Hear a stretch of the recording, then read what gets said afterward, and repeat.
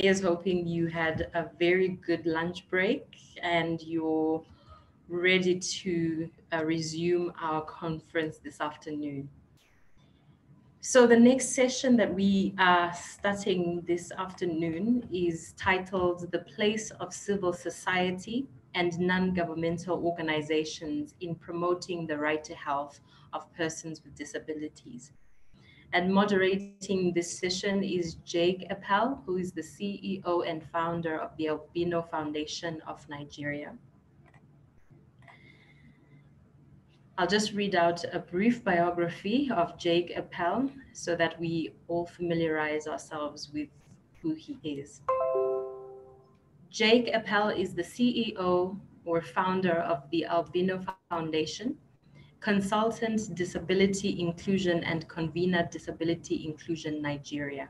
He is also currently the team leader of CBM SIBTAF Vision Project Nigeria, leading a team of eye care specialists to provide treatment for children with albinism, on-site testing, care, and education in 9 states. He was previously the project lead for the Disability Rights Fund in Nigeria. He has a natural ability to develop and build strong network support groups and facilitate sustainable advocacy drive in any given cause. He was instrumental in embarking on national policy on albinism and the implementation guidelines, the chairman of the FGN or UNICEF Committee on drafting of national policy on albinism and the implementation guidelines. Jake, we welcome you to our conference, and I invite you now to please take the floor and moderate the session. Thank you. Thank you very much for that kind introduction. And I want to start by saying I'm very pleased and thankful to University of Pretoria, the wonderful department and the team in that department, and the wisdom in which you have practically taken the lead in Africa in ensuring that issues with persons with disability comes to the front burner. With that said, I would like to make a little bit of a correction from my profile. I implement the DRF project. I don't work for them. The Albino Foundation implements DRF, which is a Disability Rights Fund project, and we're still working in that space. We got the project again the second time, and we're implementing on behalf of DRF. But let me emphasize the issues with persons with disability and the fact that in this space, when one person is left behind, others cannot move forward.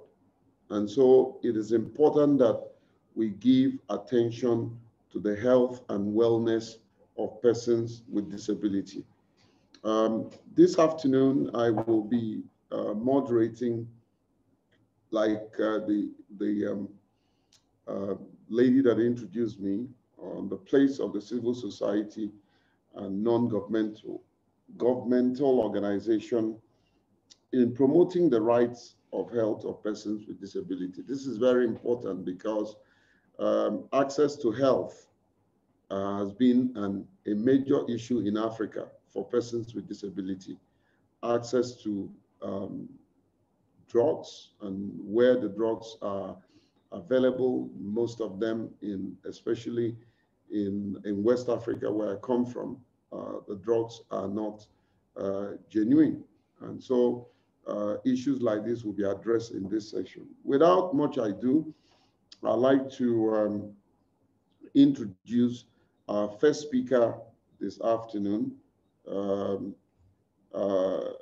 But before then, let me also say that Gabriel DeBarros, I hope I got your name right, it's helping me in this session and will be serving the role of a rapporteur.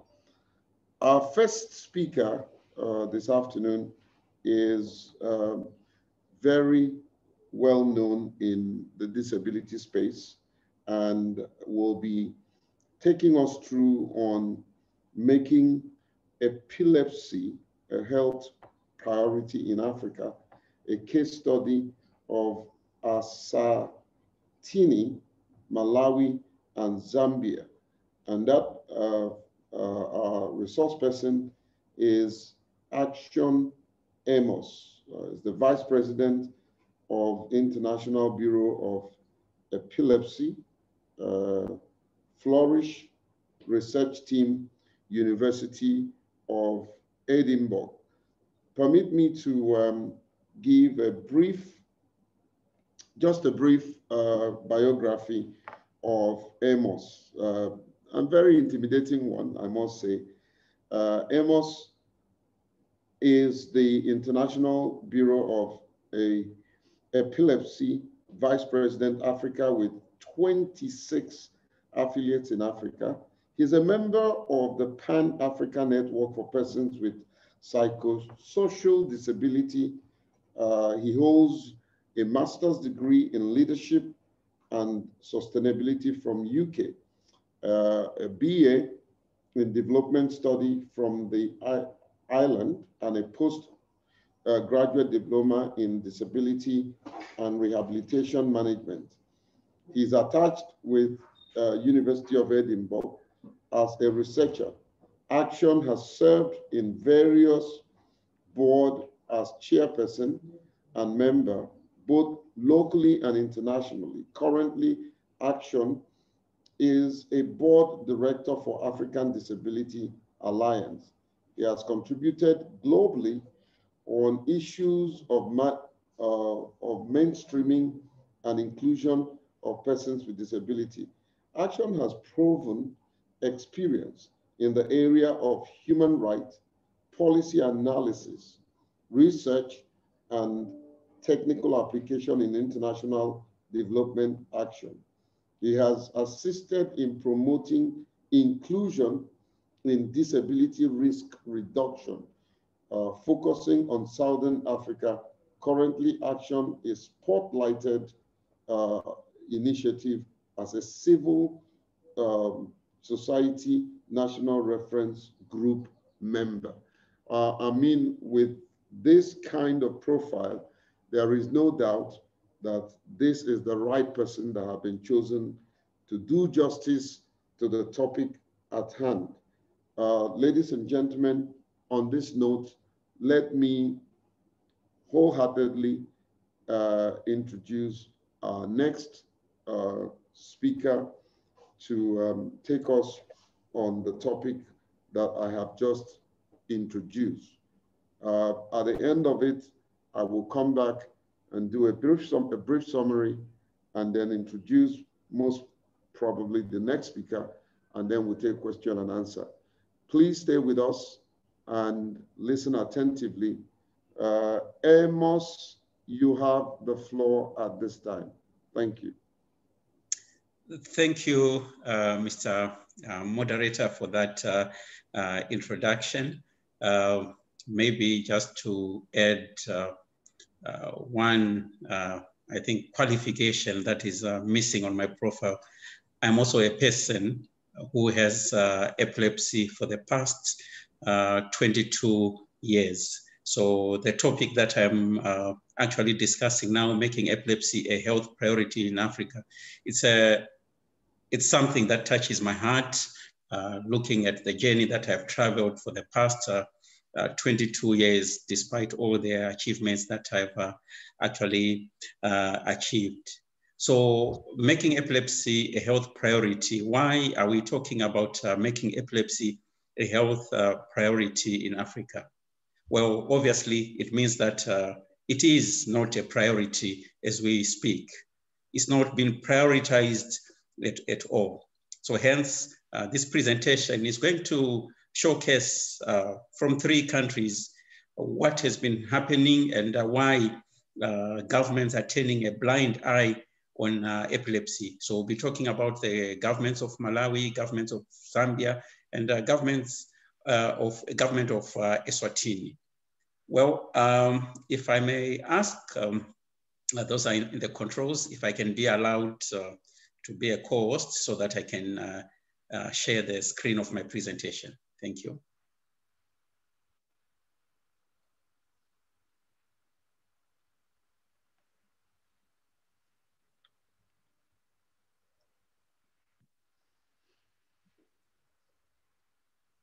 Can you try if you've been assisted? Oh. Okay, so do I get the confirmation that I can share the screen now? Yes, you can. You try it? Yes, you can. Thank you.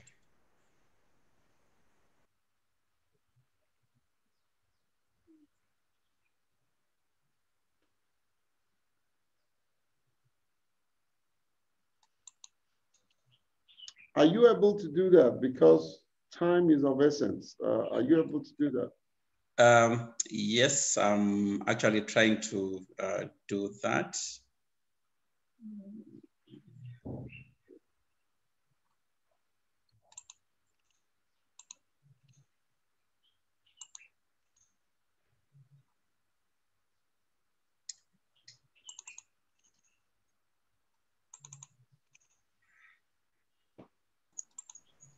Hi, Mr. Amos. Is it okay if I can share your the PowerPoint for you? Okay, just a minute. Okay, I think I should be able to do so. Okay. Okay, I hope you're able to see it now. Yes, we can. Go ahead, please. Okay, thank you. So in this presentation that I'm making, as I've already highlighted, we're talking about making epilepsy a health priority. So what is the main question is that why is it not a priority? So in this presentation, I'll be covering, in my outline, I'll be covering the global view about epilepsy, the state of epilepsy in the African region. Then I'll zero in on the findings on the analysis that we did on the policies in Eswatini, Zambia, and Malawi. Then make a conclusion and some recommendations. To start with, maybe a question. When we talk about epilepsy and its relation to a disability, there's always a question, is epilepsy a disability or is not a disability? Well, people define it otherwise, but in countries that I'm presenting, epilepsy is regarded as a disability. I know in other countries, they do not regard it as a disability. But what are the #1 causes of epilepsy worldwide and accepted? Well, you might have the answer. But the answer given by the World Health Assembly in its report on the 68th meeting, World Health Assembly, it indicated that there are 5 major causes of disability. And it mentioned issues like stroke, migraine, dementia, meningitis, and one of them is epilepsy. So we have those 5 big causes, and epilepsy is one of them. So one would wonder why such a big issue like epilepsy that causes disability will be disregarded on the African health agenda. Well, there are several issues that we're going to cover. First, maybe let's look at the current situation as it is in Africa. In most African countries, epilepsy is treated, or it falls under the mental health departments of the countries where we're coming from, or at times it falls under the non-communicable disease. So what's the situation in those departments where we're coming from? Let's look at the government expenditure. When we did an analysis, we found that 0.1 is the amount of all the budgets that are spent on health are spent on mental health.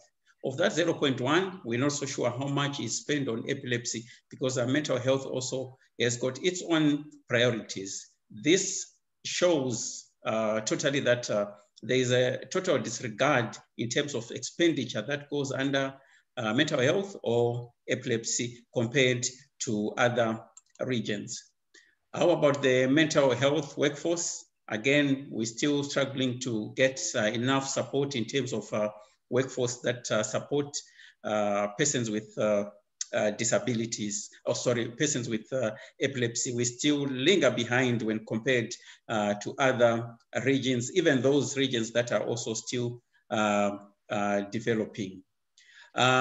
What about when we look at issues to do with the neurological disorders? We mentioned that there are 5 major causes, and one of them is epilepsy that causes disability. But within the family of neurological disorders, or what you can call neurological disabilities at primary healthcare and tertiary level, the most commonest disorder at primary healthcare or at tertiary level, it's epilepsy.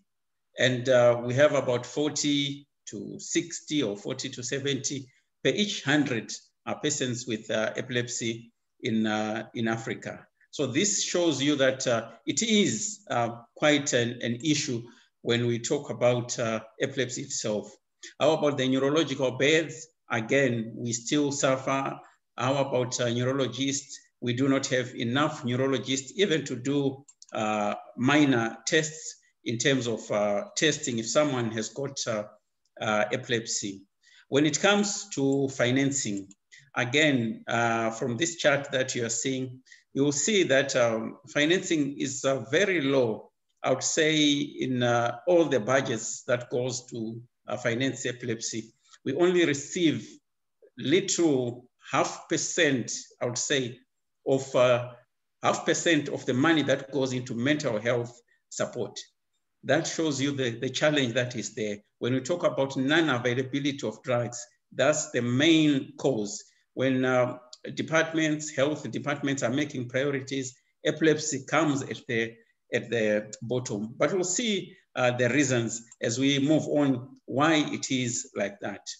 Now I move on to the findings on the analysis that we did within the countries. The first country which we looked at was Eswatini. I would say Eswatini is one good country when it comes to supporting persons with epilepsy. I would say very good because I'm comparing it to other African countries. Why am I saying that? There is good political will, but this political will is at the highest level. You can talk about the king, you can talk about the prince. Actually, the prince is an ambassador of epilepsy in Africa. He's also a founder of the African Epilepsy Trust Fund, which shows you that there is really high political will. In the recent World Health Assembly, which happened last week, the 73rd, it was only Eswatini, the only country that managed to second, not second, but to sponsor the resolution that was there, which was on global action on epilepsy and other neurological disorders. But now let's go on the ground and see the policies we're talking about. We looked at the National Health Sector Strategy Plan 2, and we were looking from the year 2013 to 2017. And this National Health Strategic Plan, it sets out very good objectives. It has got a very good vision in terms of health for its citizens. We can talk about communicable disease, we can talk about non-communicable disease. It's very good. It influences all the actions of the National Health Plan. It also guides the implementation of the health financing policies within the country. But when we looked at it, it only mentioned once about epilepsy, and it's in a table where it's mentioning it as a non-communicable disease. Other than that, there is nowhere in the whole document where it talks about epilepsy. It just mentions it as a non-communicable disease. So we are talking about a health sector strategic plan that drives the whole health story of a nation. Secondly, we went on to look at the stakeholder engagement plans. So in Eswatini, they have stakeholder engagement plans, whether they want to develop a certain plan or they want to talk about issues. We looked at two of them, the family planning and COVID response plans. In those engagement plans, consultations are done with all relevant stakeholders. People in villages or wherever they are consulted, and we could see in the documentation that consultations were done. It also classifies the vulnerable and disadvantaged groups. The grouping, which is so marginalized, it's persons with epilepsy. There is no mention at all. So this is Eswatini. Let's move on to Zambia. Zambia, we looked at three instruments. One, the National Health Strategic Plan, 2011-2015. We looked at the National Health Policy and also the non-communicable disease plan or their action plan. Then we also looked at the midterm review that they did. So they have a National Health Strategic Plan, which was running 2011-2015. It did not mention anything on epilepsy. We went on to the National Policy of 2012. We saw again another mention that it is a communicable disease, and that was the end. No plan, no any other action. When we went to the action plan of the non-communicable disease, which has been drawn out of the policy, we found that there isn't any mention of epilepsy. Epilepsy got lost along the way. Actually, in the initial document, the blueprint of the whole nation is not there. It found itself, I don't know how it found itself, in the National Health Plan. We looked at the midterm review of the Zambian National Health Sector Plan.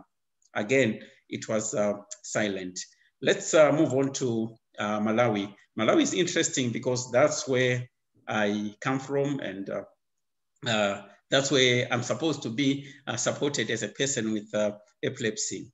The Health Sector Strategy Plan of 2017-22, which is currently running currently or controlling our health sector, it's so silent. There is nothing to do with epilepsy. We have a non-communicable plan, which also has a full department with directors and everyone. Again, we get a zero. So what does this tell us? Usually they say, it's better for you to be on a menu card on a table if you are not part of the ingredients that have made that meal that is being served. But for epilepsy, even on that menu, we do not exist. I think this tells a story why epilepsy is not a health priority in Africa. We have just sampled 3 countries, and this is, again, the same story around the whole of Africa. So what was our conclusion? So there is systematic exclusion of epilepsy from the health agenda. We can talk about other issues, discrimination, stigma, culture, myths, and other things, but systematically, epilepsy is being excluded. There is also systematic discrimination.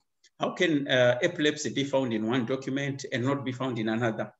How can it be mentioned and no action be given? They have mentioned diabetes, they've mentioned cancer, hypertension, epilepsy is in between. But when you go down, the other conditions, they've got action plans, they've got budgets and so forth.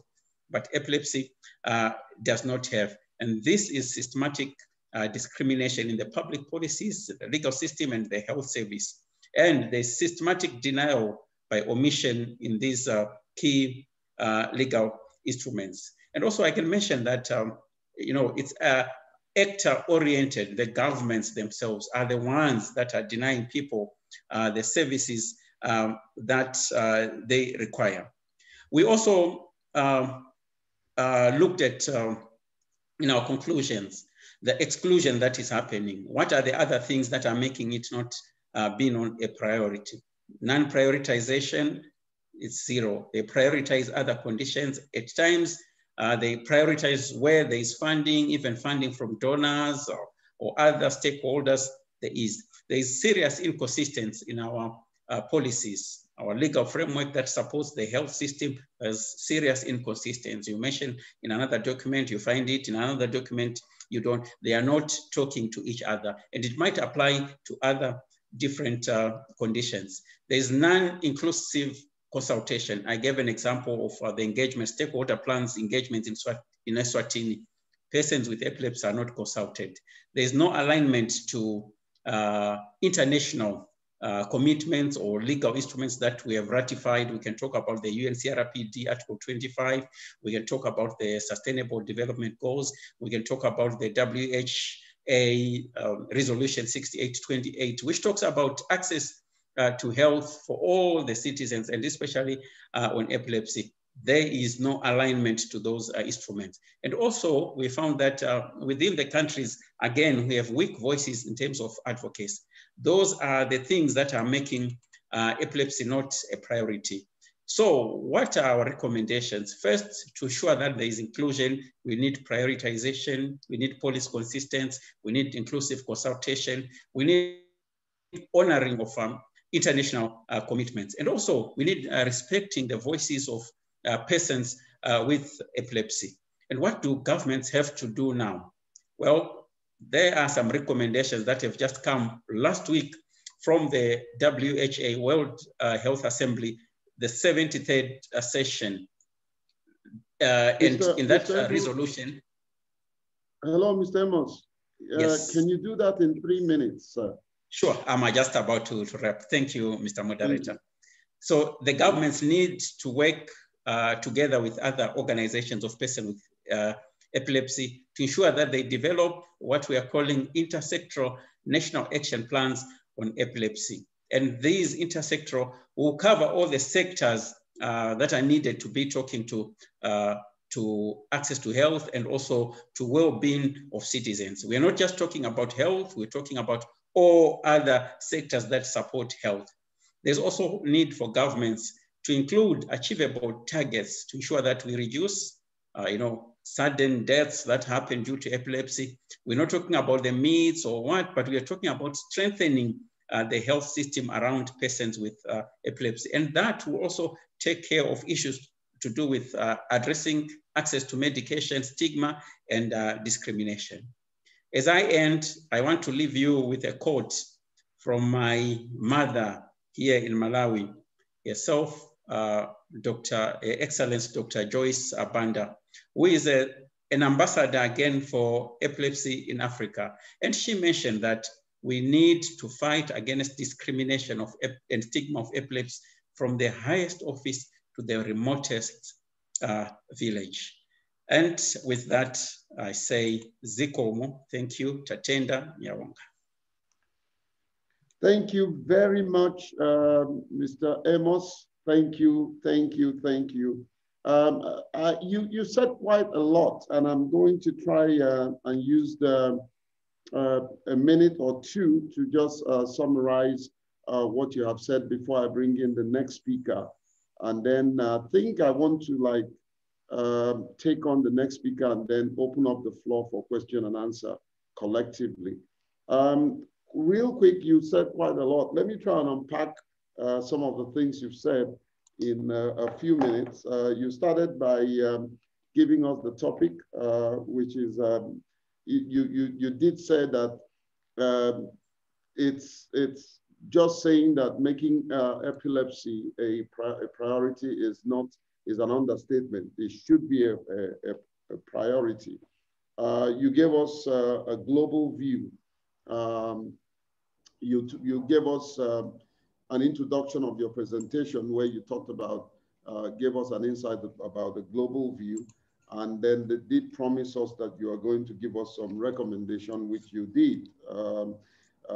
You put up the argument of epilepsy and disability and connected how both of them are interrelated. You gave us a cursory look at causes of epilepsy, and you did a good job in also presenting to us the various views of African countries, and then zero in on the African countries in question. One of the things that you said that is of interest to me was the connection between mental health and epilepsy, and you did a good job, especially when you connected it to neurological disorder, and mentioned the fact that one of the problems plaguing epilepsy is inadequate funding, and inadequate funding has become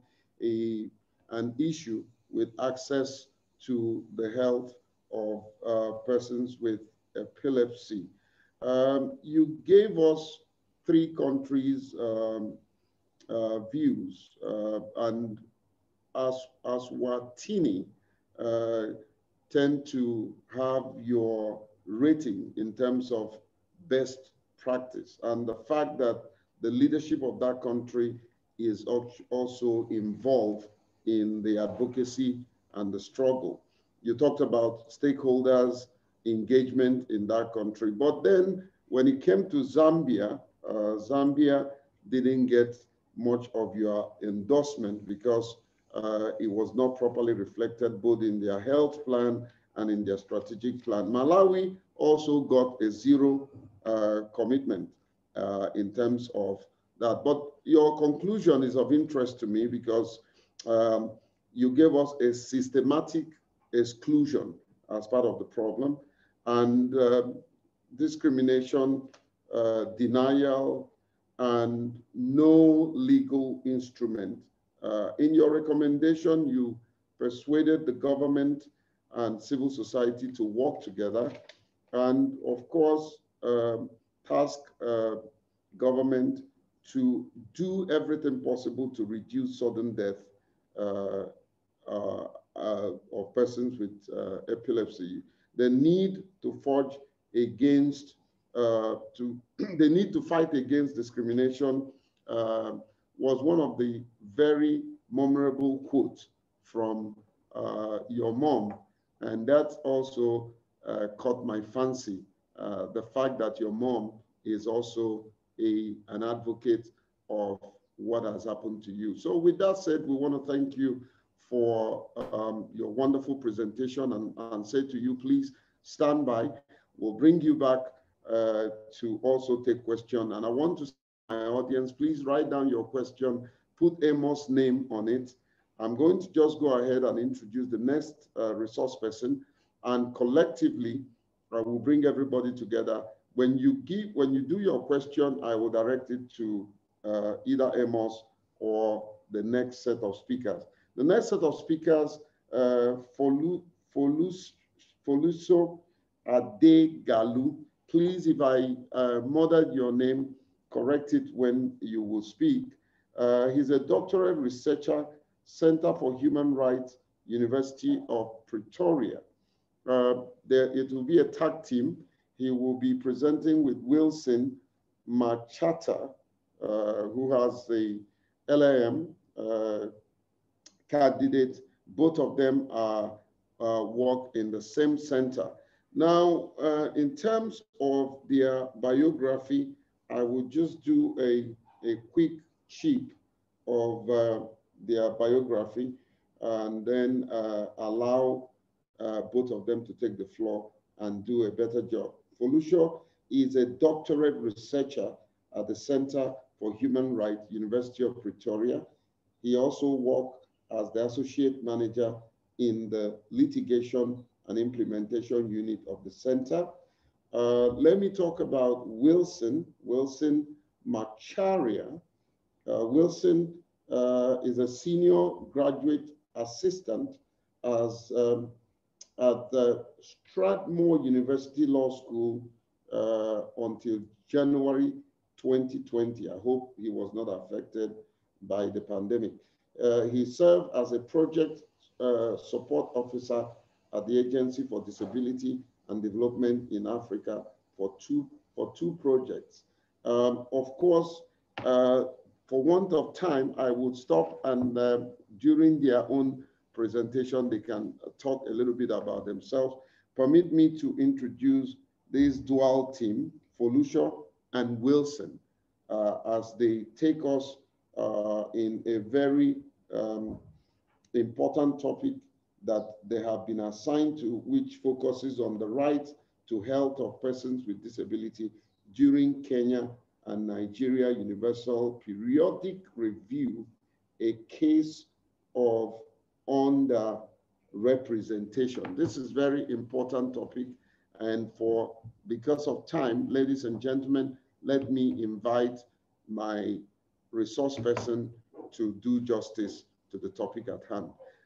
If you can do that in 20 minutes, because of want of time, and we'll have a few minutes to take question and answer. Please, you have the floor. Thank you very much for that introduction as well. My name is Wilson Masharia, and I'll be presenting alongside my colleague, Folusho Adegolu. Perhaps I should also mention that I also have a disability, which is a visual impairment. For the purposes of time, I'll dive right into the presentation, which is about the impact that the UPR, the Universal Periodic Review, has had on the right to health of persons with disabilities in Kenya and South Africa. And Nigeria, sorry about that. So the first thing is to highlight the right to health for persons with disabilities in the two countries. And both are state parties to the Convention on the Rights of Persons with Disabilities, which recognizes the right to health on Article 25. So it basically provides about the enjoyment of the highest attainable standards of health without discrimination on the basis of disability. So this should be read together with other international framework on the right to health, which is basically the Covenant on Economic, Social, and Cultural Rights. And then moving on to the country-specific laws, Article 43 of the Kenyan Constitution provides for socioeconomic rights, among them the right to health. And for persons with disabilities, this is buttressed by Section 20 of the Persons with Disabilities Act of 2003, which also enjoins the National Council for Persons with Disabilities to assist the national government in implementing all its programs on health. Moving over to Nigeria, the socioeconomic rights are provided for on Chapter 2, with the right to health being provided for on Article 17(3)(b). At this point, it's very important for me to state that socioeconomic rights in Nigeria are not justiciable. This is to mean that one cannot present a matter or institute proceedings before court that the state has failed to realize or promote the right to health and other socioeconomic rights. This is different from the case of Kenya, where they are justiciable. Even though subject to progressive realization, one can present such issues to court. So recently, the Nigerian government also enacted the Discrimination Against Persons with Disabilities Prohibition Act, which further recognizes the right to health of persons with disabilities on Article 21. Now, this should also be read in the light of the Constitution of Nigeria, which again does not recognize socioeconomic rights as justiciable. So in this regard, the best that one can do as a person with disabilities in the event they want to present the matter in court, they have to just present it on the basis of discrimination. So the right has been provided for. The right is realized for other persons, but persons with disabilities are finding it a bit more difficult to access this. This shows the imperative of the human rights mechanisms, monitoring mechanisms, for instance, the Universal Periodic Review, which looks like we're having, hello, can you hear me? Yes. Yes, we can hear you. Can you hear us?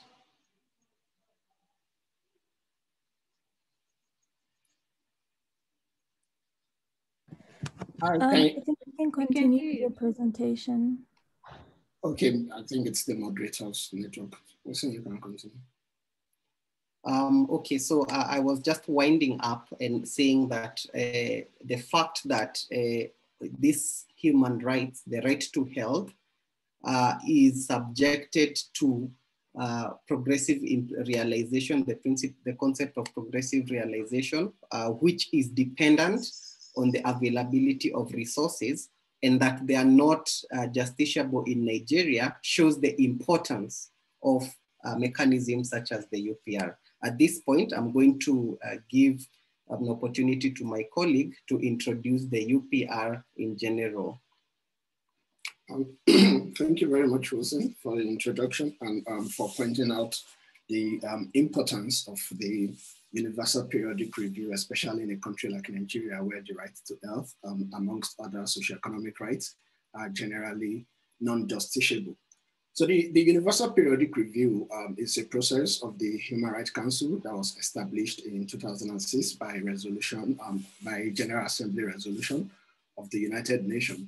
And it's basically, it's a process through which the members of UN member states undergo a periodic review of their human rights records. So we might want to ask, what is so spectacular about the Universal Periodic Review? Because I mean, there are other monitoring mechanisms like the state reporting process, and other mechanisms that are used to monitor international human rights. So one of the striking features, or probably the most striking and the most interesting feature of the Universal Periodic Review is the ability of this mechanism to attract the attention of states as compared to... I'm very sorry to jump in. The sign language interpreters are asking if you can slow down your pace, please. Thank you. Okay, I'm sorry. I'll try to slow down now. So I was saying the most striking feature of the Universal Periodic Review is the ability of the mechanism to attract the attention of states generally, as opposed to other monitoring mechanisms. And so a clear example that I will use to demonstrate this is the case of Nigeria. So Nigeria ratified the Convention on the Rights of Persons with Disability in 2010, and its initial periodic report was due for submission in 2012. Till date, which is like 8 years after, Nigeria is yet to submit a state report to the Committee on the Rights of Persons with Disability. In the same way, Nigeria is also yet to submit its state report to the Committee on Economic and Social-Cultural Rights since 2000. That's like 20 years ago. So in a way, when you look at it from the international perspective, there's literally, these two treaties are like the two most important treaties to enforce or ensure accountability on the part of Nigeria with respect to the right to health of persons with disability.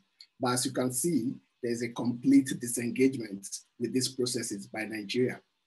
In comparison, between 2008, when the UPR started its periodic review till date, Nigeria has undergone 3 cycles of the UPR review. So this shows how the UPR is a very important tool for stakeholders to hold states accountable. And also, the last thing that I will say about the importance of the Universal Periodic Review is that one of the objectives of the Universal Periodic Review is to provide technical assistance to states with respect to implementation of recommendations from the UPR. So in general studies, one of the factors that have affected the implementation of recommendations by states is the lack of capacity. But the UPR has established a Universal Periodic Review voluntary trust fund to facilitate the participation of developing countries. And it has also established voluntary fund for financial and technical assistance to help countries to implement recommendations. So this is just to highlight the reason why the UPR is considered by us to be an important process that can be used to realize the right to health of persons with disability. So I hope I'm not going too fast. Please, if I'm going too fast, you can just let me know. I'm trying my best to talk at a pace that you can catch up with me. So with respect to the UPR, it is important for the UPR process to actually realize this right. It is important for CSOs to be actively engaged in the UPR process. So there are 5 major steps for CSOs to participate in the UPR process. The first one is participation in national consultation during the preparation of the national report by the state. And the second one is to send a report in the form of a stakeholders report. The third one, which I think is very crucial, is to lobby members of the working group of the UPR during the review and the issuance of recommendations. And the fourth one, is to address the Human Rights Council during the adoption of the Universal Periodic Review. And the fifth one is to monitor and participate in the implementation of the recommendations. So from all of these, it shows how important the UPR is to the realization of human rights generally, and with regard to this presentation, in the realization of the right to health of persons with disability. So based on this now, we will now proceed to assess the participation or engagement of CSOs in Nigeria, during Nigeria and Kenya's review by the UPR. Thank you very much, Flourish, for that presentation. So I will go straight ahead to the interaction of Kenya with the UPR process. And as Felicia has mentioned, we've had two cycles, one in 2010 and the other one in 2015 that we are focusing on this research. So for the first cycle, that is in 2010, there were a total of 17 reports by civil society organizations. Of these 17 reports, there was only one joint submission by disabled persons organizations. So that also that shows how limited the participation of organizations of and for persons with disabilities was. And then the submissions on the right to health were not submitted on the first periodic report. This shows that, as I conclude my observations, I will tell you why this is the case. The closest that we can actually see the right to health of persons with disabilities being mentioned is on a submission by the Kenya Stakeholders Coalition, which is convened by the Kenya National Human Rights Commission, where on its submission on the right to health states that there are challenges with the physical accessibility. I think, is it me having network issue, or because I can't hear anymore? So that is probably a network issue because we could hear just fine. Okay. All right. Can you hear me? Go ahead, guys. Go ahead. You have just about 3 minutes. Okay. Thank you very much. So on the second, so what I meant to say from that point is for you to even find a submission on the right to health of persons with disabilities, you literally had to force issues and talk about physical accessibility, talking about physical accessibility by persons with physical disabilities. On the second periodic review, that was the same case. Of the 23 submissions by CSOs, there was only one joint submission by organizations of persons with albinism. So this one was even focused on one type of disabilities. And as I conclude my part, I'll give these observations that I identified. The first one is, indeed, a few organizations participated by presenting joint reports, but they did not actively participate in the UPR process because they only submitted the reports, but did not participate in the drafting of the country report or in presenting their statements in Geneva.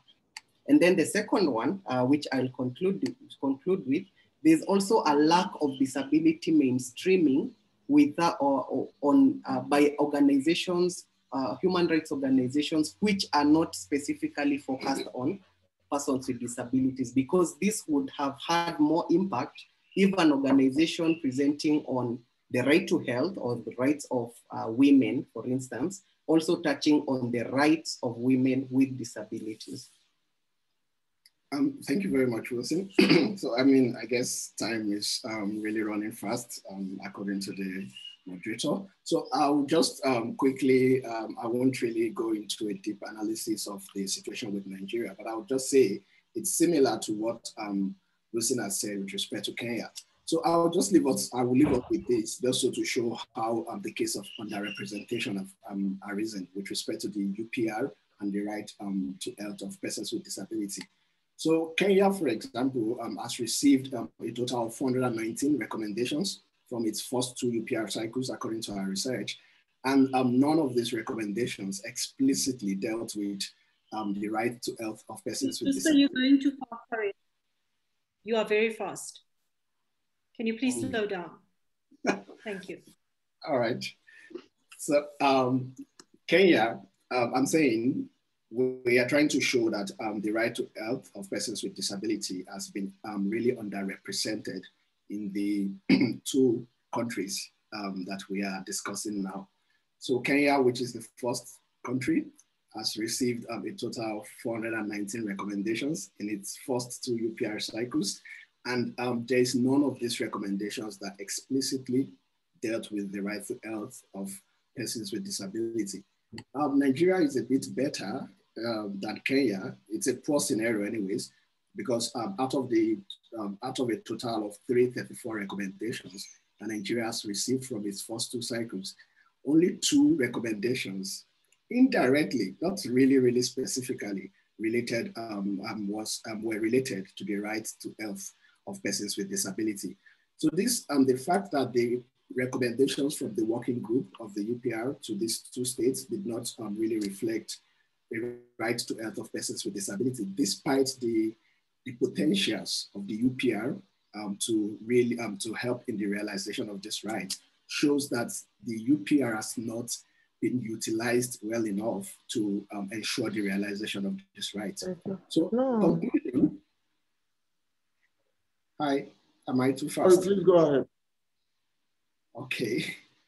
So in conclusion, what we are saying is that the input and the active engagement, like an all-inclusive engagement of organizations for and of persons with disability with the UPR process is very crucial to ensure that these rights are realized through the UPR.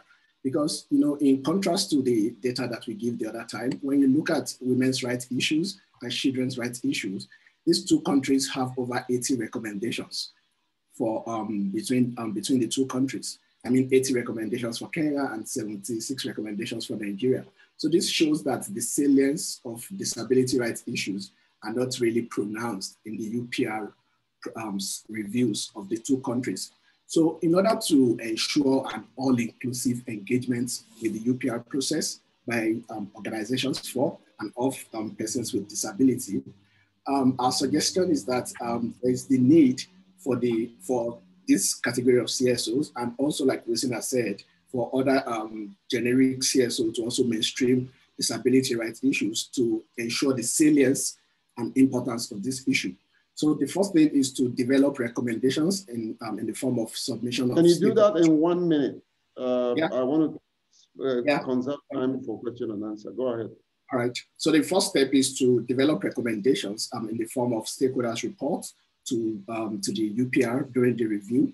Then there's also the crucial need for disability rights CSOs and other CSOs that have interest in disability rights to ensure that they lobby the UPR working group during the state review in Geneva to accept their priority recommendations. This will ensure that these recommendations and these issues come out strongly in the UPR cycle of the respective country.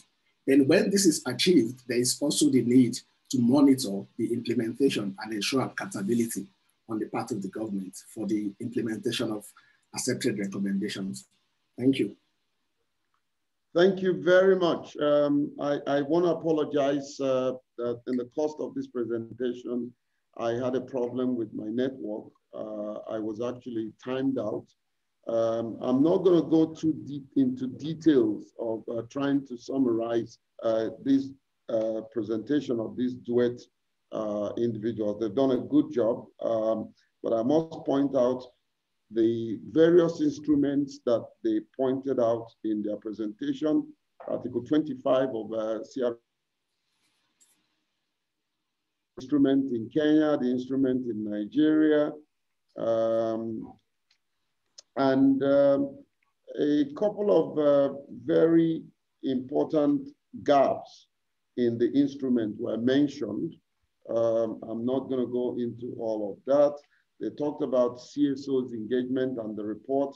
I think the area of interest was when they mentioned the albinism organization, and I would have liked to know whether it is ours or any of the countries so that we can ensure that we make amends. They talk about lack of mainstreaming and talked about the underrepresentation in places like Kenya, gave a thumbs up to Nigeria.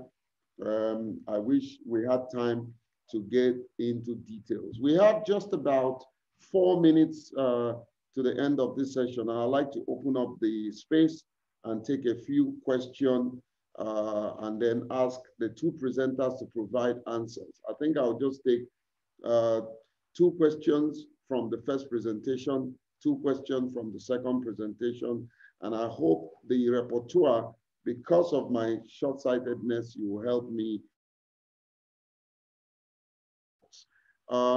If you have questions for our first presenter, Action, please show by raising your hands, and I will ask you to ask your question or post it on the chat box. If you have a question for the duet of Wilson and to correct that question. I think we have a question or comment on the chat box. My rapporteur, you can help me by reading it because I'm not able to see it because of my sight.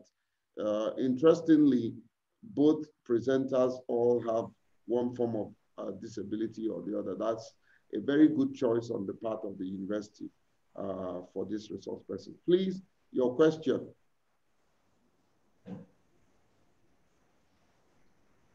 Question or comment.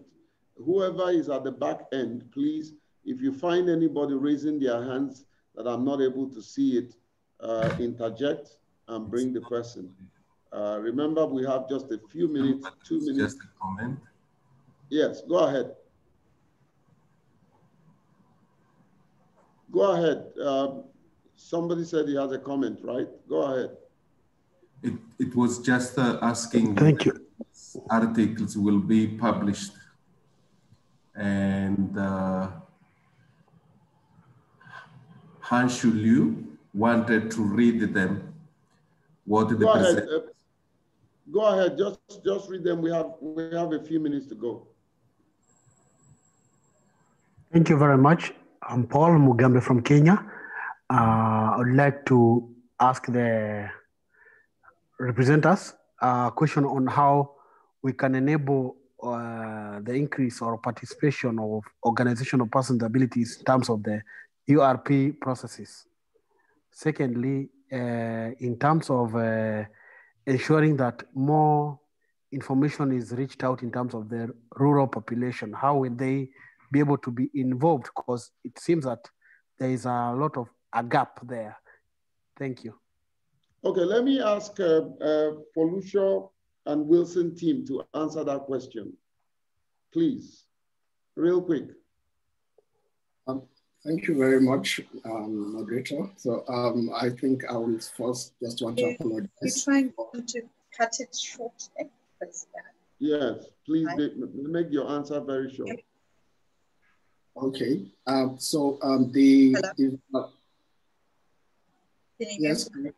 yes.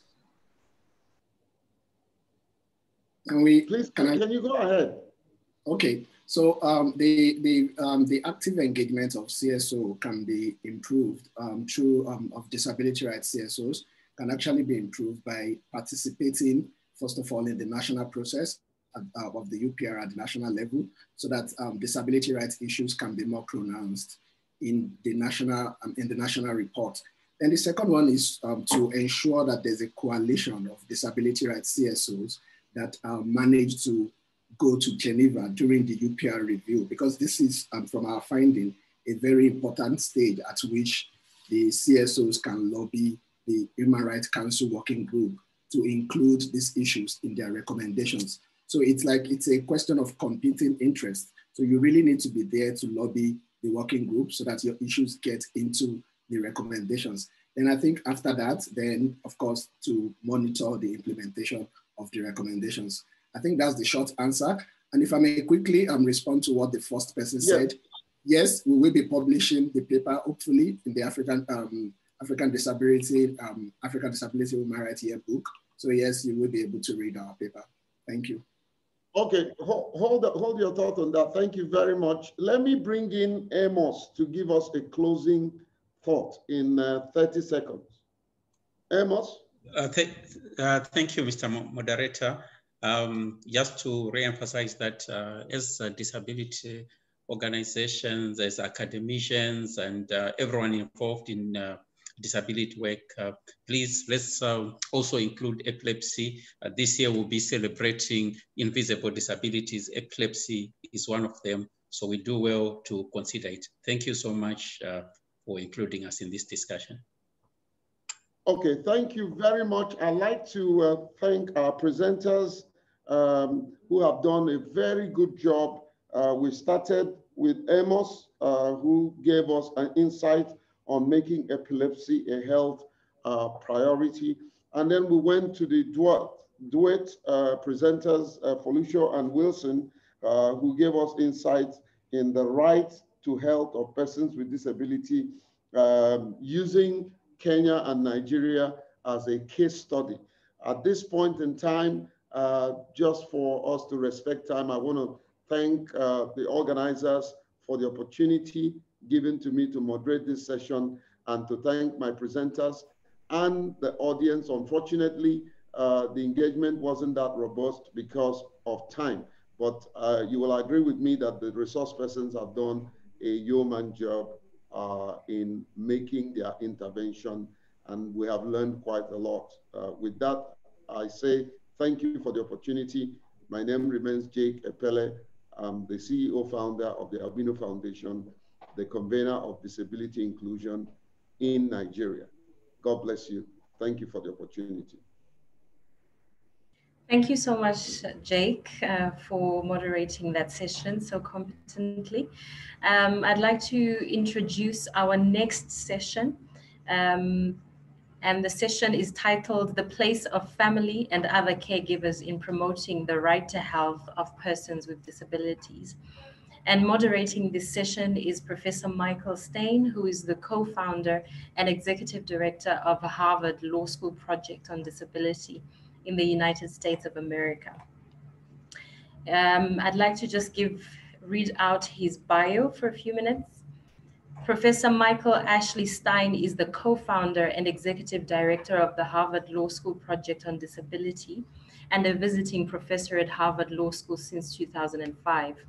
Considered one of the world's leading experts on disability law and policy, Dr. Stein participated in the drafting of the UN Convention on the Rights of Persons with Disabilities, works with disabled people's organizations and non-governmental organizations around the world, actively consults with governments on their disability laws and policies, advises an array of UN bodies and national human rights institutions, and has brought landmark disability rights litigation globally.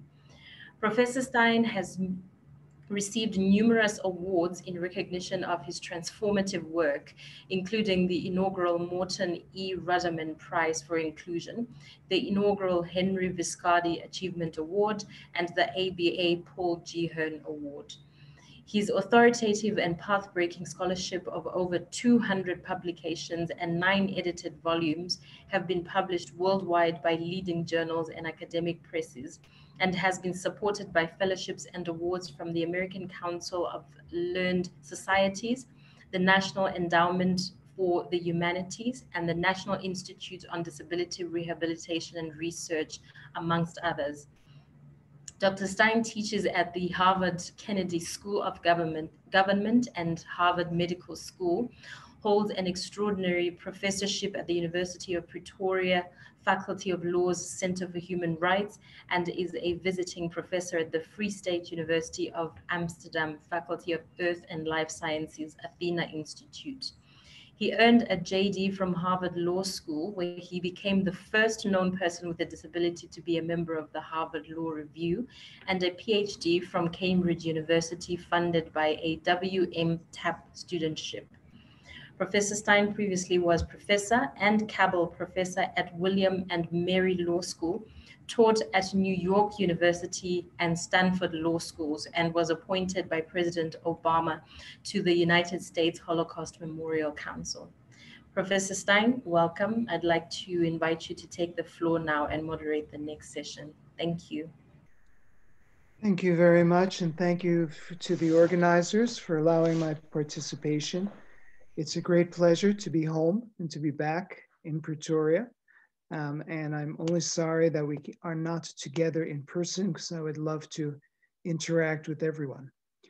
We have 3 very fine papers this morning on access to health and disability and human rights.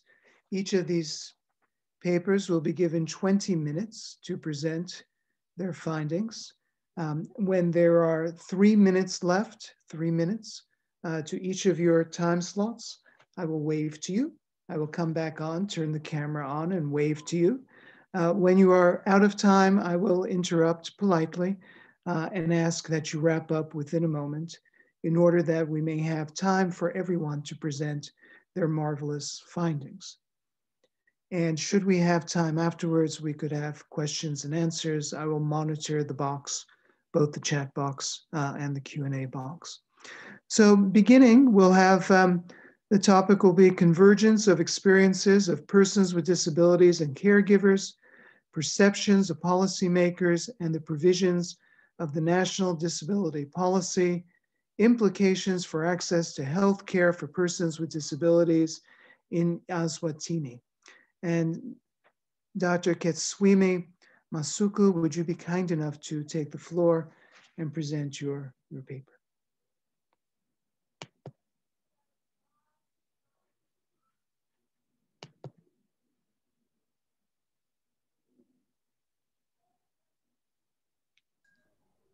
There you are. Good afternoon, colleagues. Let me just quickly share my presentation.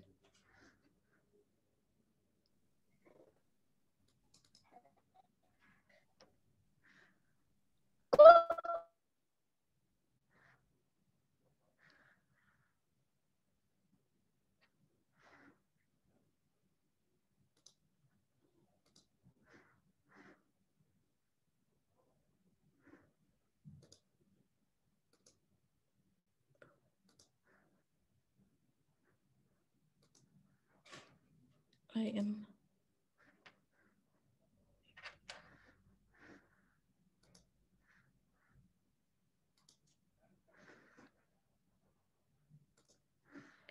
Please let me know if you see my presentation. I'm trying to share.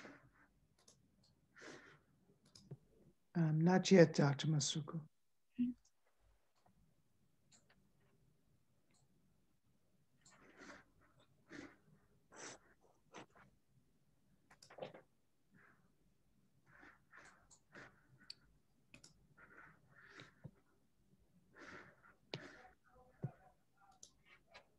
Sorry, colleagues.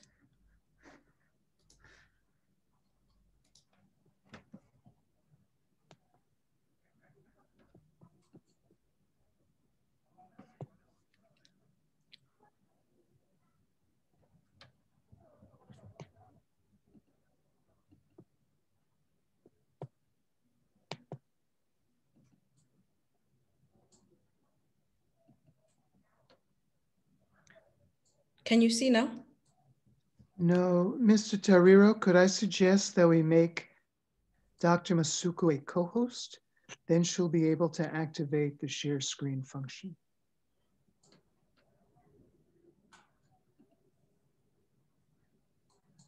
Let's see one.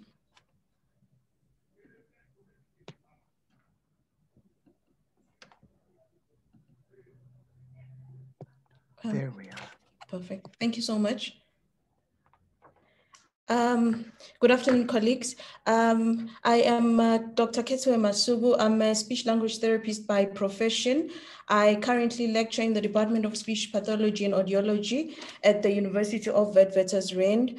I completed my PhD with the Center of Augmentative and Alternative Communication at the University of Pretoria in April 2020.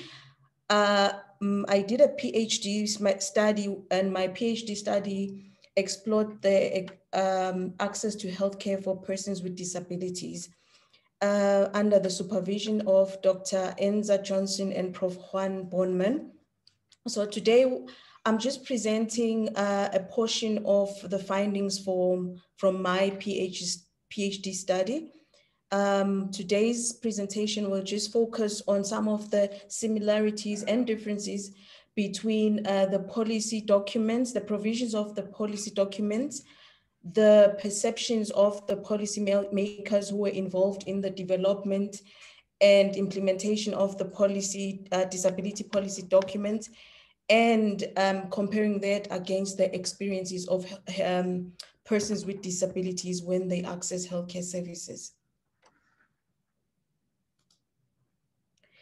I would firstly like to acknowledge the University of Pretoria, Faculty of Humanities. They granted me a Humanities Postgraduate Support Fund, which contributed towards the completion of my PhD, and the University of Witwatersrand's Vice Chancellor's Transformation Award. Dr. Masuku, can I interrupt? My apologies. We have a request from the sign language interpreters for you to slow down the pace. Okay. Thank you. Okay, thanks. So a bit of background. So in the year 2012, the Kingdom of Eswatini ratified the Convention of the Rights of Persons with Disabilities. The National Disability Policy was developed in 2013, so as a means of operationalizing the convention. Eswatini subsequently developed the Disability Bill of Rights and the National Disability Plan of Action in 2014 and 2015, respectively. So it is under this backdrop that I embarked on a study to explore access to healthcare for persons with disabilities. So 3 data sources were employed to achieve this aim of describing access to healthcare for persons with disabilities. The first level was at a document level, so a policy review.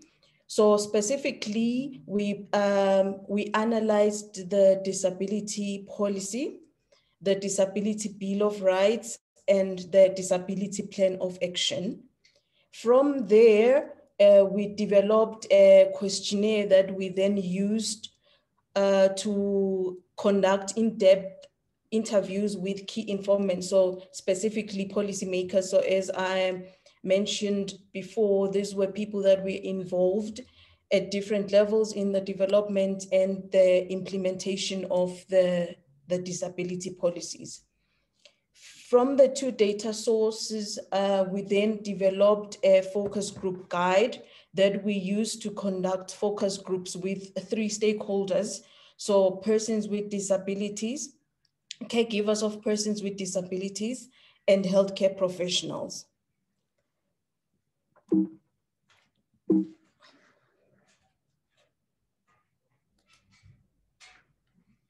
Okay.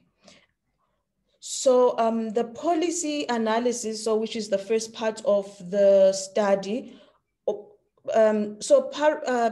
parallel to that, I developed an integrated policy analysis framework, which combined the integrated disability policies analysis framework by Walton Gelsey. So the policy analysis aspect then looked at all these 4 components. So at the level of the actors, we looked at who was involved in the policy, what was the representation in terms of stakeholders. We looked at the context within which the policy was made for. We looked at the specific processes that were followed in terms of implementation, in terms of development and implementation of the policy. And then we also looked at the content of the policy. Why I then brought in the Peters et al. Framework was that we needed depth in terms of analyzing the content with specific reference to healthcare, with specific reference to access to healthcare. So the Peters et al. Framework posits that access to healthcare should be available, it should be acceptable, it should be financially accessible, and it should also be geographically accessible. So we appraised the content aspect of the policy in relation to these 4 dimensions. And with regards to the qualitative data, so the qualitative data that was obtained from the in-depth interviews and the focus groups was analyzed using thematic content analysis, but it was mapped back into the integrated disability policy framework. So the framework was used across the 3 different data sources, even though differently. So what I've done here is I've highlighted some of the findings that I think are very pertinent to speak to specifically for this presentation. So the first part is the policy promises. So the disability policies promise the availability of healthcare services within reach to communities of persons with disabilities by adequately trained professionals. It promised, within the policy, specific reference was made to the availability of rehabilitation services, assistive devices, counseling services to families and persons with disabilities, and sexual and reproductive health. Services were said to be provided for free at state hospitals and at affordable costs at private healthcare facilities. So the same was the case with assistive devices. The disability policy further promised physical, communication, and information accommodations for persons with disabilities. Specific mention of healthcare professionals and training of healthcare professionals on disability, sign language, and Braille was also made in the policy documents. Policymakers believed that strides had been made to ensure that healthcare services were available to persons with disabilities within reach, and that these services were provided by trained healthcare professionals. Policymakers, however, acknowledged that this was not consistent for all persons with disabilities and that access challenges still persisted. So although improvements had been made with regards to physical access and training of healthcare professionals on sign language, policymakers recognized that persons with disabilities were still discriminated against and excluded from some services, especially sexual and reproductive health. Gaps in health information and services in Braille and sign language were still a challenge. Therefore, policymakers acknowledged gaps that had occurred in the implementation of the policy. Specific mention or specific reference was mentioned to political commitment to the process, financial commitment to the process of implementation, and the lack of skills in policy implementation. There was also, what was also highlighted from policymakers was the fact that the National Disability Bill had not yet been passed as law. So then it makes it very difficult for people to be held accountable in cases where there was an infringement on disability rights. So with regards to the experiences of persons with disabilities, so from their own experiences and the perceptions of their caregivers, there was clearly evidence of the gap in policy implementation that came through in the challenges that were still experienced by persons with disabilities when they were accessing healthcare services. In particular, persons with disabilities still struggle to access healthcare facilities, specifically due to transportation challenges, namely the costs that are related to transportation and negative attitudes of public transport drivers. Persons with disabilities and their caregivers also lamented the lack of services, specifically rehab services, which were centralized only in referral hospitals, the lack of assistive devices, difficulties with the maintenance of assistive devices where assistive devices were given. Healthcare services and information was said not to be available in accessible formats for persons with disabilities. They highlighted how this specifically affected their understanding of instructions related to tablet and medicine taking. Stigma and discrimination was still rife in communities, which resulted in self-stigma, specifically highlighted by caregivers, where they will try and keep their children away from their communities as a way of protecting them from a community that was not very accommodative and accommodative to their needs and accepting to their children and to their families.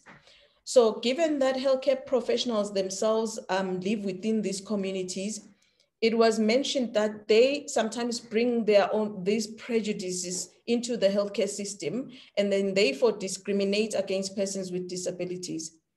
Persons with disabilities specifically lamented how they were discriminated and how they were excluded, specifically in health programs, especially related to sexual and reproductive health.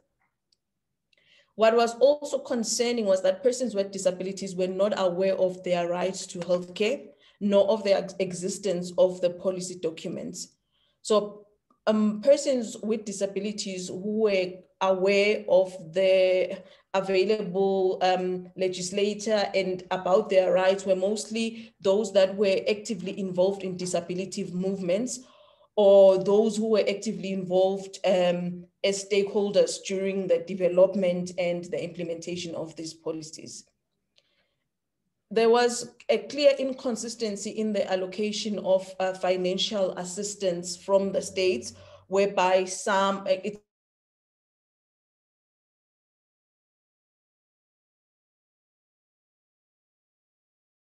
seemed like the financial assistance, and with those who did benefit, it was the way in which the funds were allocated was inconsistent. For example, 1 month they would get financial assistance, the next month they would not get financial assistance.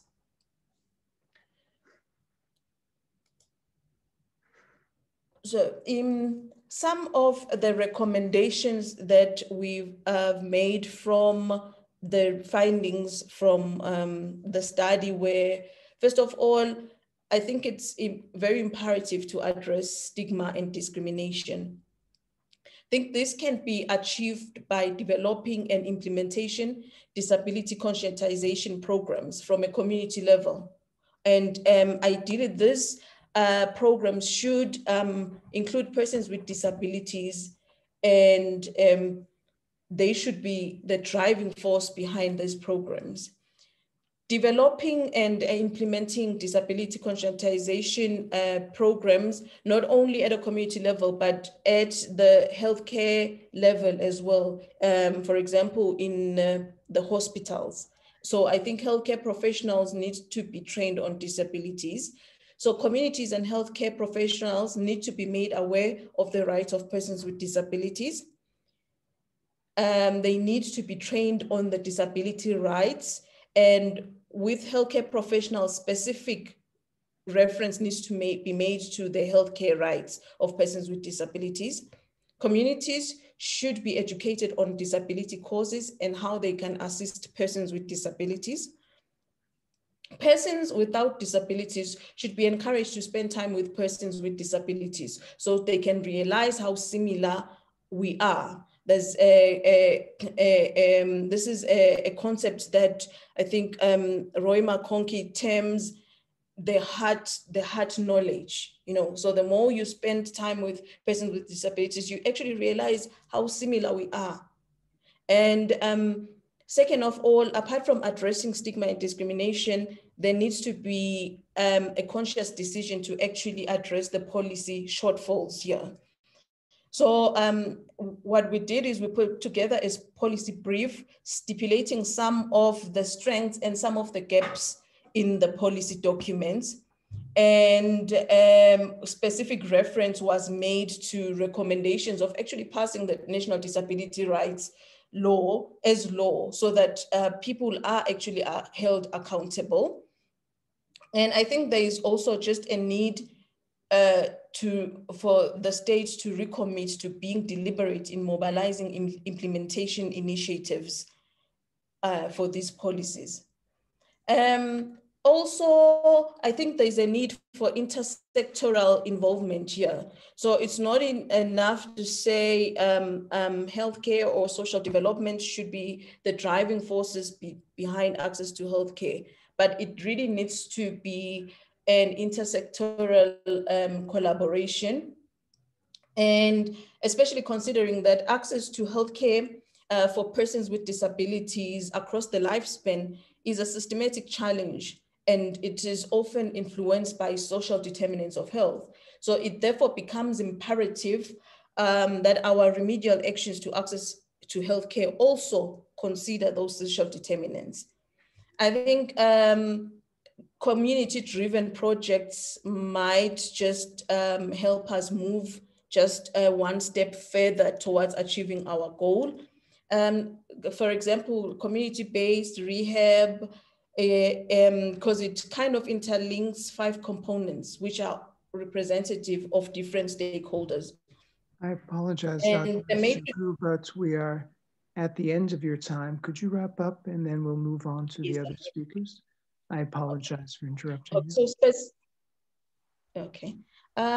So we could look at strengthening community projects, which might mitigate some of the challenges as I mentioned, especially related to geography and financial accessibility, and while at the same time improving attitudes of community members towards disability and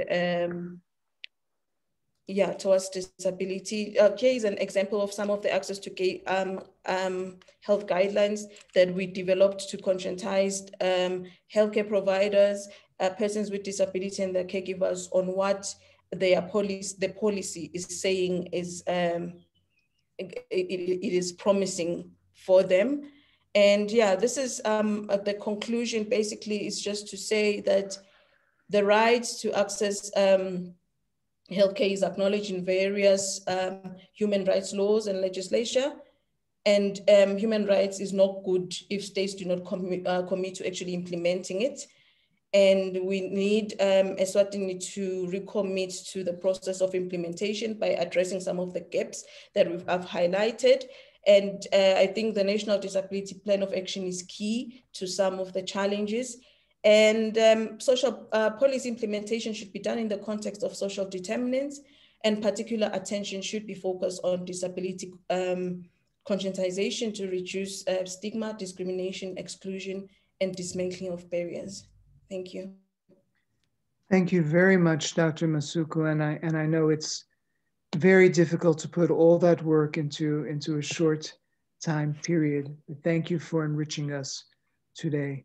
Our second speaker today, we have a substitution. We will have Fayal Odeni, the advocacy officer from the Kenya Association of the Intellectually Handicapped, who will present unmet health needs among persons with intellectual disabilities and the role of families. Could we ask you kindly to present now. Welcome. Yes, can you hear me? Can you hear me? Yes, we hear you. Okay, thank you. Hi everyone, I'm Fayala Chengodeni from Kenya Association of the Intellectually Handicapped, which is a membership-based organization focusing on programs that recognize the rights, meaningful participation, and full inclusion of persons with intellectual disabilities and their families in all aspects of life. So I'm substituting for my boss, and I'm supposed to speak about the unmet health needs among persons with intellectual disabilities and the role of families. So when I first heard about that, my first thought was the stigma and discrimination, which comes from usually health practitioners and the use of medical model language where the person with disability is the problem which needs to be fixed, is the first thing that a family member does here within a health institution or within a hospital. So their perception themselves at the beginning is what they are told, and what they are told by the experts is that their child will never truly amount to anything, that they will not be able to learn like the others, and a host of other various things that family members hear when they go to hospital, or when the first time that they are told that their child has an intellectual disability. Not too long ago, we used to even use mental retardation, that quote unquote that word, which is extremely painful for many family members. But many who don't know that use that very, very often. And it's because of the first impact, or the first thing you hear is that negative notion that the person that you are with, or that you are supporting or you care about is like something to be fixed, which isn't the case, as many of us will know. So another issue for many family members, or for many people with intellectual disabilities, would be that therapy is out of reach and usually very expensive for many family members to be able to pay to have their family member with intellectual disability get the supports that they would need, so that they can be able to live life on an equal basis with others, bearing in mind that many people with, and all people with intellectual disabilities learn, and everyone has a different way to learn, and there are supports and mechanisms that can be put in place for people to be able to learn on an equal basis with others. And it all starts from the very first moment that they know, or it is found out that they have an intellectual disability, or that they have different difficulties that they would need, or difficulties that they would need to have access to services to be able to live a normal daily life.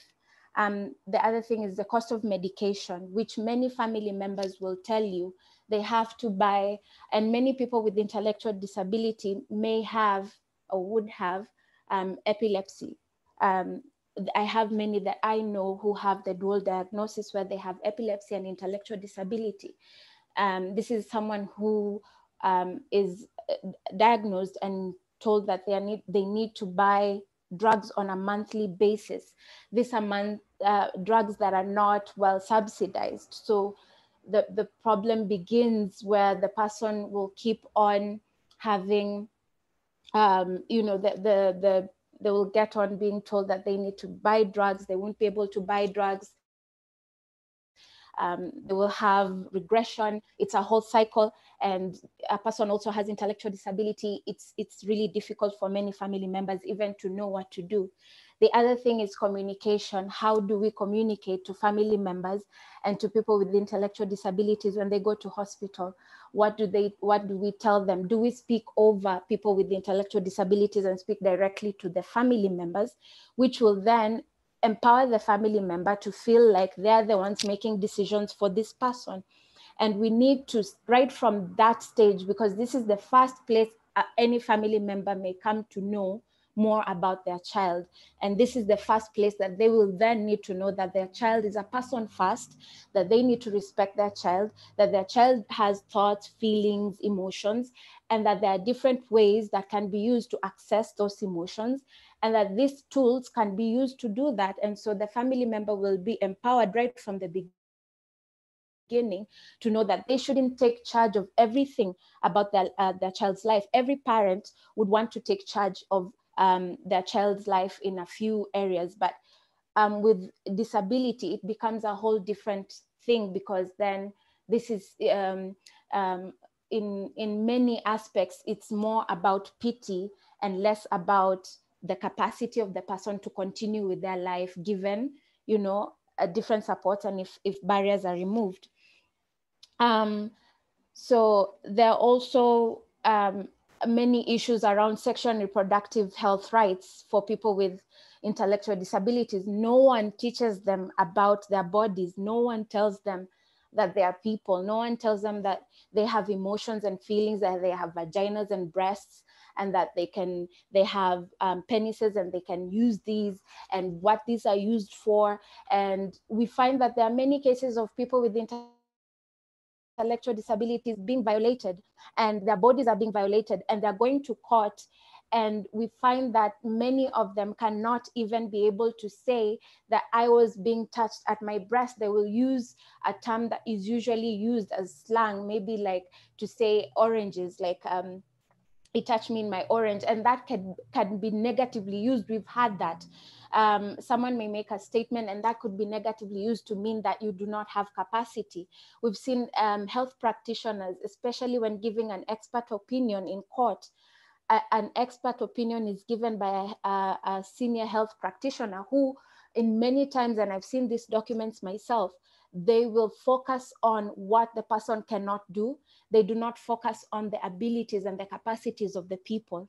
And so we see that there's a lot of misconception, even among health practitioners who are the experts indeed, but then again, the expert is the person themselves and the people who are around them, who live everyday life with them and who see things and know things. And so we need to think around that. And there's a lot of forced sterilization for people with intellectual disabilities. We seem to think like they do not have feelings or do not want to marry. I am a sibling myself. The biggest thing that I know my sibling would want is to have a spouse. And so this is something that no one can take away from her. And so we, looking at disability, we need to humanize it more and to start seeing people as people. I still have a lot of points here, but I'm thinking I'm going to go directly to my conclusions, because maybe my time will be up soon. I thought about what could be the best ways then to change this situation, because sometimes we talk a lot about what's not happening and we miss out on what should happen then. So I was thinking around societal awareness programs, where the previous speaker spoke about this, where there are trainings for health practitioners, and this should be more community-based. We should go back to the communities and take services back there, because another of the challenges that I wanted to mention was that families have to go long distances. Sorry? Fayal, I'm very sorry to interrupt. I'm done. Yeah. Would you mind slowing down for the sign language interpreter so they can keep up, please? Okay, I'm so sorry. Thank you. Okay, thanks. So yeah, societal awareness programs where health practitioners may get the training from people with intellectual disabilities themselves, from their caregivers, and have them also explain, because sometimes the issue is communication. Sometimes the issue is misdiagnosis because you're not listening to the person, you're speaking over the person. So can you slow down and see the person, just like I was slowed down. And also I was thinking around support groups for families and for self-advocates. This is really important on my end, because I've seen the changes that support groups or self-advocacy groups do to the people themselves. People believe in themselves. People finally, for the first time, have other people telling them they're peers, and other people telling them that they're people first, that they are loved, that they are cherished, that they have a space in the world, that they are talented, that they can do things.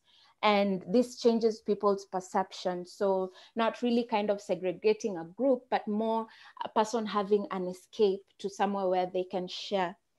And family members, it will help them because many families on the onset and when they're finding out about their child's disability, and in this case, their intellectual disability, the wording and sometimes the way they're told is very derogatory. This becomes very problematic for the family because then there's a lot of division. Many get divorced, many families divorce, and there's a lot of rift.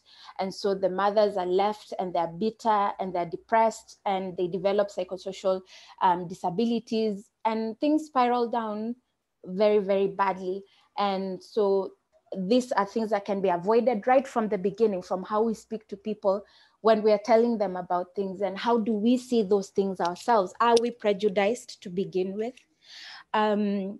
So subsidized medicine and medical related support needs, because there are so many people with intellectual disabilities who have many different, for example, many people with intellectual disabilities also have a lot of issues with their teeth or with the dental structure and things like that.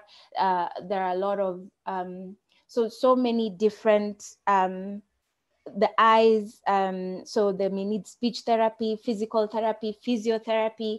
There's a lot of need, and it's not subsidized and it's not affordable. And so a child may need all these supports, which is our mandate as humans, to ensure that, you know, every other person can access every other thing that we can access, even to the detail that they may need to access it in. And so even if they may need different, a child may need all of them. They may need physiotherapy, speech therapy, you know, physical therapy. They may need, you know, they may need everything. And, you know, you need to support that and ensure that that is enshrined within law and within normal workings of the government and of the health structures. Easy to understand information from the first visit. It's important because the family member themselves may not be able to decipher all of those words that you're saying, whether it's you're telling them, you know, you may be using a lot of jargon, which is in the medical field.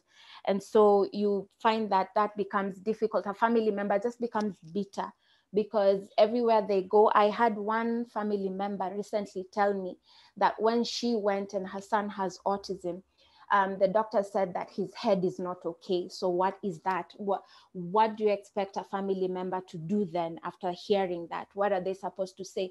Are they supposed to love their kid? Are they not supposed to love their kid? So what's supposed to happen? Because you're told that this child will not be like the other children. What then happens? And so the other thing, so easy to understand information should always be there in the different ways that it comes out in for any diverse person who may come in there to want information. Sexual and reproductive health rights workshops for persons with intellectual disabilities and their families. We need for people to understand who they are, to understand their bodies, to understand. I was being given an example that there was a person with an intellectual disability, a woman, who had an STI, a sexually transmitted disease infection, and she didn't know because she just doesn't know what goes on down there.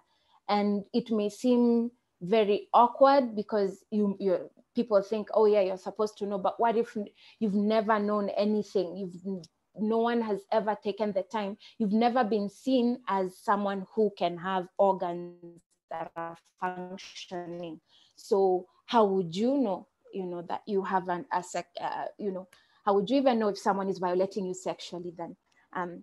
Training for healthcare practitioners on communication and the support needs. Also human rights-based approach to disability, which is so important because that is an element that is missing, and that it cuts across to just all disability and all the diversity in there, because anyone may go to hospital and you may find the worst reception, whereas you're trying to just access healthcare, whether it be in any way, whether it be mental health or physical health, whatever it is. And also for healthcare practitioners to understand the communication needs of people with intellectual disability and how that varies. Reduce the stigma around this, the stigma and discrimination around disability in hospitals. Also generally make hospitals more physically accessible, because I don't know if we talk much about that. Hospitals are not accessible to people, and you can't just get in there. So how then are you supposed to get any service if you can't just access the building itself? Allow for inclusive budgeting that allows families of people with intellectual disabilities to access vital health services for people with intellectual disabilities, because a family member may have to buy diapers regularly for a much older person with intellectual disability, maybe 10, 12, 15 years. The family member is still buying diapers 15 years on. They're still buying drugs. They're still taking them for therapy. They're still doing, it's so much. They're looking for fare all the time. They come from a very disadvantaged demographic. So how are we supporting people to live? Or because we've had so many family members, you know, have depression. We have family members who've lost their self-advocates, especially during this COVID time. We have lost self-advocates because they couldn't access drugs. And it's really difficult. I'm sorry to interrupt you, but could you kindly wrap up? So yes, I'm on my last point. I apologize. Yes. Okay, no problem. I'm on my last point. And to finish off, so the healthcare practitioners should treat people with intellectual disabilities as people who just simply have rights, and, you know, and listen to their voices and look for their voices and, you know, pull out their voices and try to find out what's going on from the people themselves, and ensure accurate representation in case of violation, because sometimes we've had people with intellectual disabilities get violated, and then a health practitioner is supposed to give an expert opinion in court, and they will say that this person is not fit to stand trial. And that is the worst representation possible, because they are not looking at the capabilities of the person, they're looking at the limitations of the person. And so if you see people with their limitations, you'll never see their capabilities.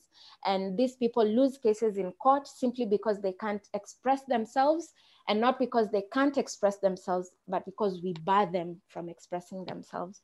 So I'm finished, and thank you so much for having Kai.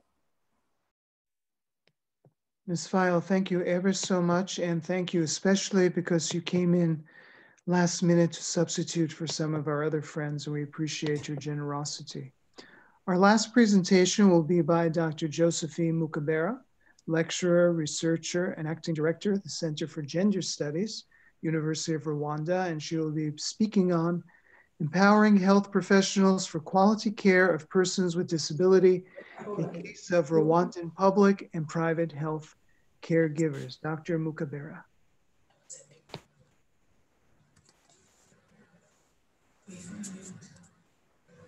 Hello. We hear you, Dr. Mukabera. Okay, good afternoon, everybody. I'm Josephine Mukabera from the University of Rwanda.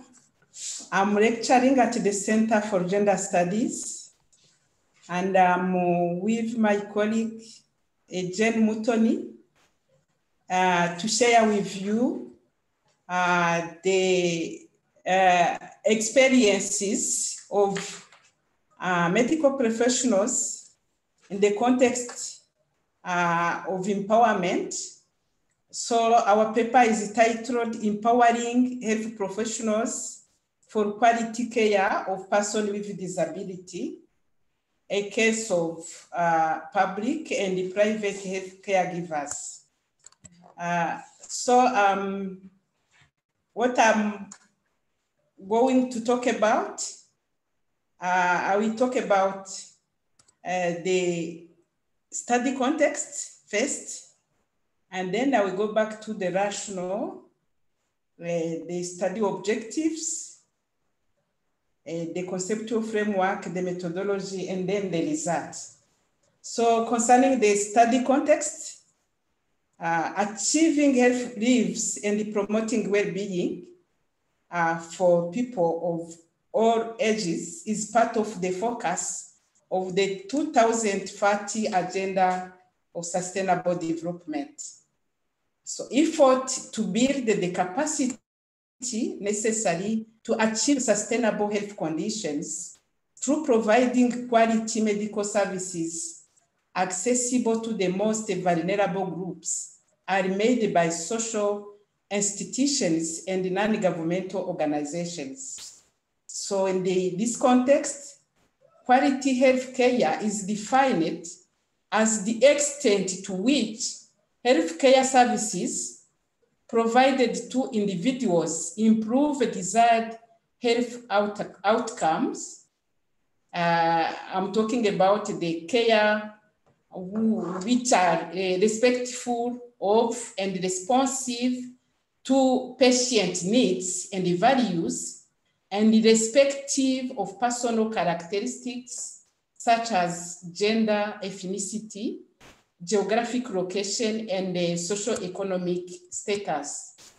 So with respect to equity, inclusiveness, and respect of human rights, the health of vulnerable social groups, such as those having special needs caused by their illnesses, impairment, and disabilities, need to be given more attention.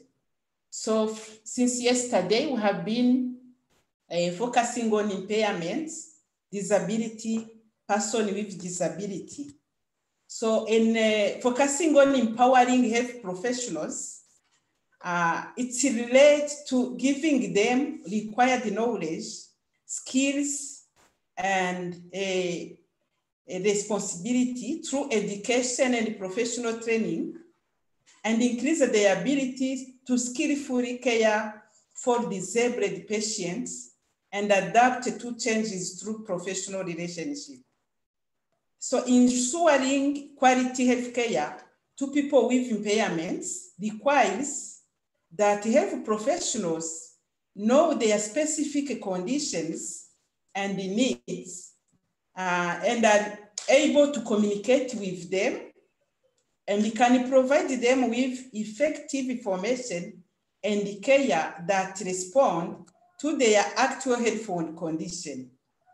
Hence, this paper was framed around the capacity building theory, taking into consideration the ability of individuals and organizations to perform function effectively, efficiently, and sustainably. With regard to the problem, the Universal Declaration of Human Rights highlights the necessity for every human being without discrimination to enjoy medical care and necessary social services. So in the same line, the Convention on the Right of Persons with Disability affirms that persons with disability have the right to the enjoyment of the highest attainable standard of health without discrimination on the basis of disability. In Rwanda, the rights of persons with disability are protected along with all other Rwandan citizens by the 2003 Constitution, amended in 2015, in Article 51, and the National Law number 01, 2007, on the protection of persons with disability. Focusing on the health sector, the Rwanda health sector strives to promote the social inclusion of disabled people through removing barriers that prevent them from accessing quality health services.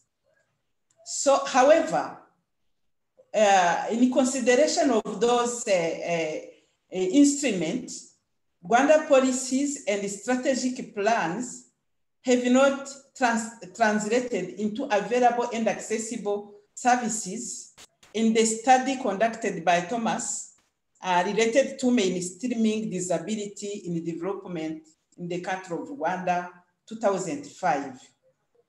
And in 2014, the National Council for Persons with Disability reported that the Rwandan health system does not seem to meet the needs of persons with disability, which can vary according to the types of impairment or severity of disability. So the Council of Persons with Disability added that many healthcare professionals do not know how to deal with disability, reason why it is not taken into account. There were also limited services for persons with intellectual, mental, and sensory impairments. In addition, many persons with impairment are usually unable to communicate with sign language specialists who are supposed to help them to explain their conditions to medical staff, and those specialists are also few in Rwanda.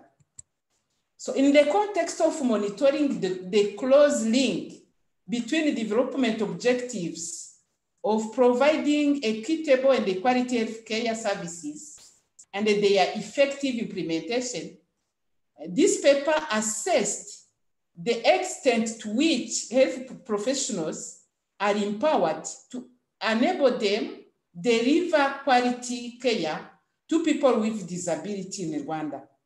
Specifically, the paper assessed the abilities of health professionals and available facilities to address the health needs of people with hearing, visual, and speech impairments. It further explored challenges experienced by health professionals in providing care to those people and potential strategies to improve health services provided to this group. Conceptually, we suppose that gaining knowledge through learning, training, and the mentorship and the technological-based knowledge and even partnership between institutions may improve or increase the knowledge and the skills of medical professionals, and even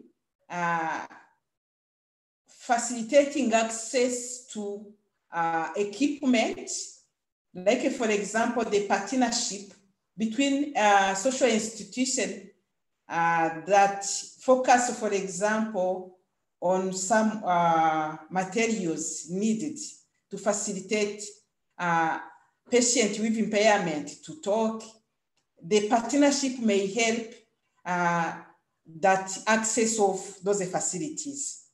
So we've improved the knowledge and access to facilities and the equipment.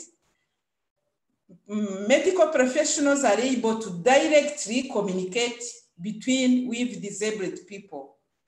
And also they are able to identify and specify needs of those disabled people, and therefore establish a responsive care related to the needs identified.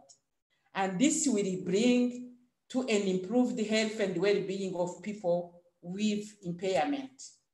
So concerning the research methods, so the approach was mainly qualitative appraisal that seeks to understand the experiences of health professionals in delivering care to people with hearing, visual, and speech impairment. The study provided a lens through which poor or insufficient care to people with disability can be seen as a result of poor or insufficient knowledge and skills acquired during the professional development of professionals or the job training, as well as a lack of necessary equipment and facilities. With regard to the sample, so the study was conducted in 9 districts of Rwanda, distributed in 5 provinces and the city of Kigali of Rwanda. So the data was collected from 12 sampled health institutions across the country based on the specific services they offer, as well as their location in the different provinces of Rwanda. And the sample size mixed rural and urban health institutions, as well as private and public ones. So data were collected from 26 respondents. So the technique was basically some structured interviews and the documentation which consulted the different reports on the condition of cares provided to people with disability. Data analysis method was the quantitative descriptive tables and the thematic analysis, the qualitative thematic analysis, which align with the result with the objectives. And regarding ethical consideration, clearance to conduct field research was approved by Directorate of Research and Innovation at University of Rwanda. And we also try to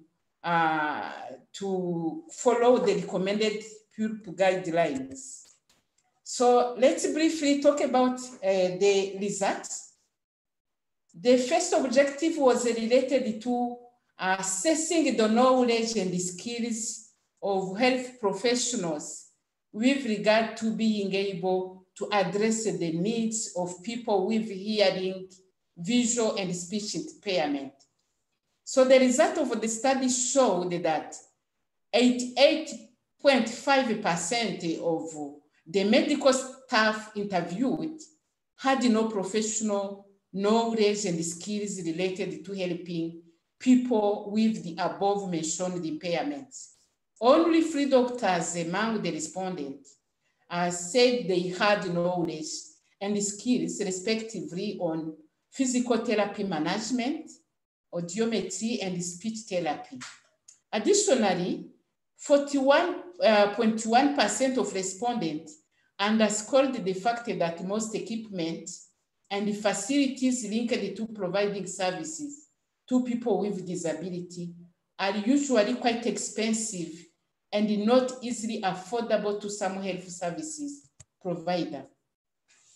Concerning the availability of equipment and facilities, 61.5% of respondents pointed out that their institution had no particular facilities or equipment related to speech, visual, hearing impairment, such as hearing aids, eyeglasses, assistive listening devices, or other materials helping persons with disabilities.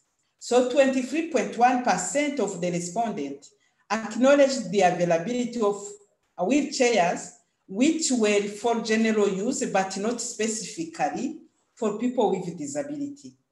With regard to existing partnership that may compensate the gap, 96% of respondents stated that they were not aware of any partnership in the area of disability, while only 4% showed that they had established with institutions that specialize in health services and care for people with disability.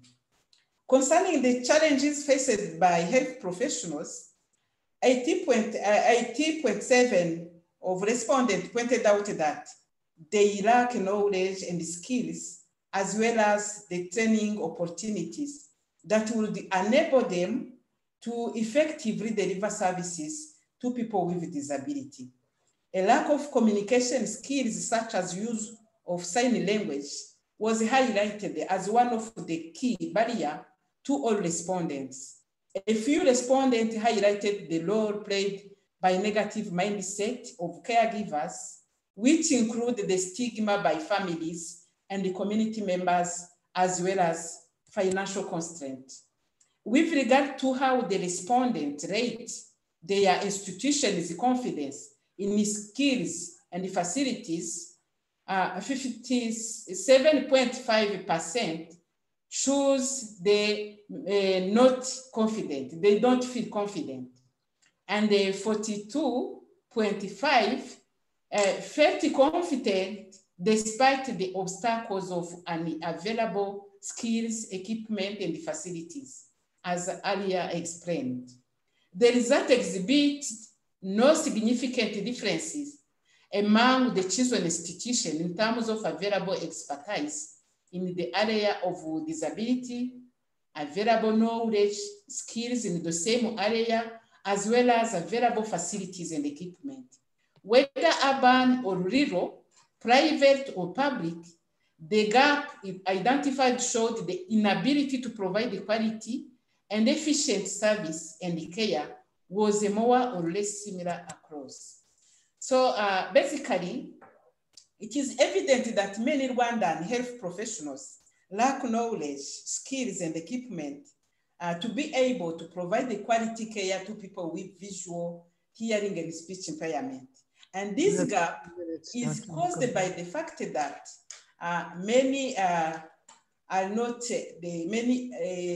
related to the disability, may not be well mainstreamed in both formal and informal education programs for health professionals, as well as other training initiatives in general.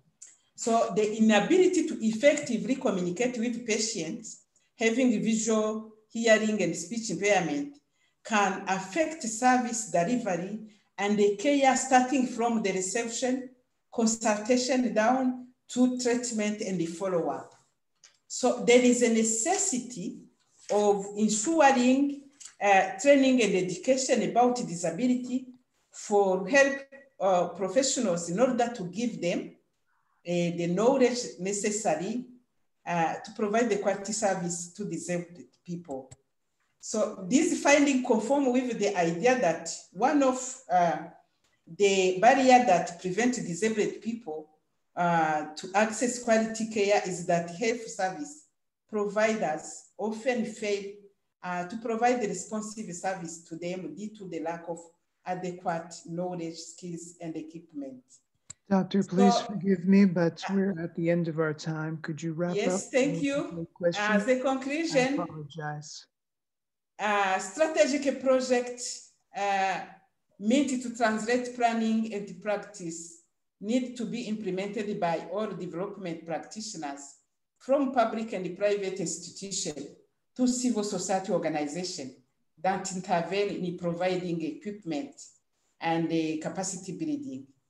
Prioritization of capacity building for Rwanda medical staff is one of the priority that promote quality care to people with disability.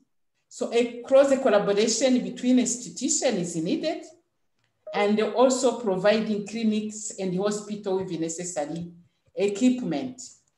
So from the above perspectives, future researchers should explore the successes and challenges of education of people with visual and hearing impairment to understand that teachers and educators are doing to ensure quality education for this group, as well as providing a conducive learning environment for them.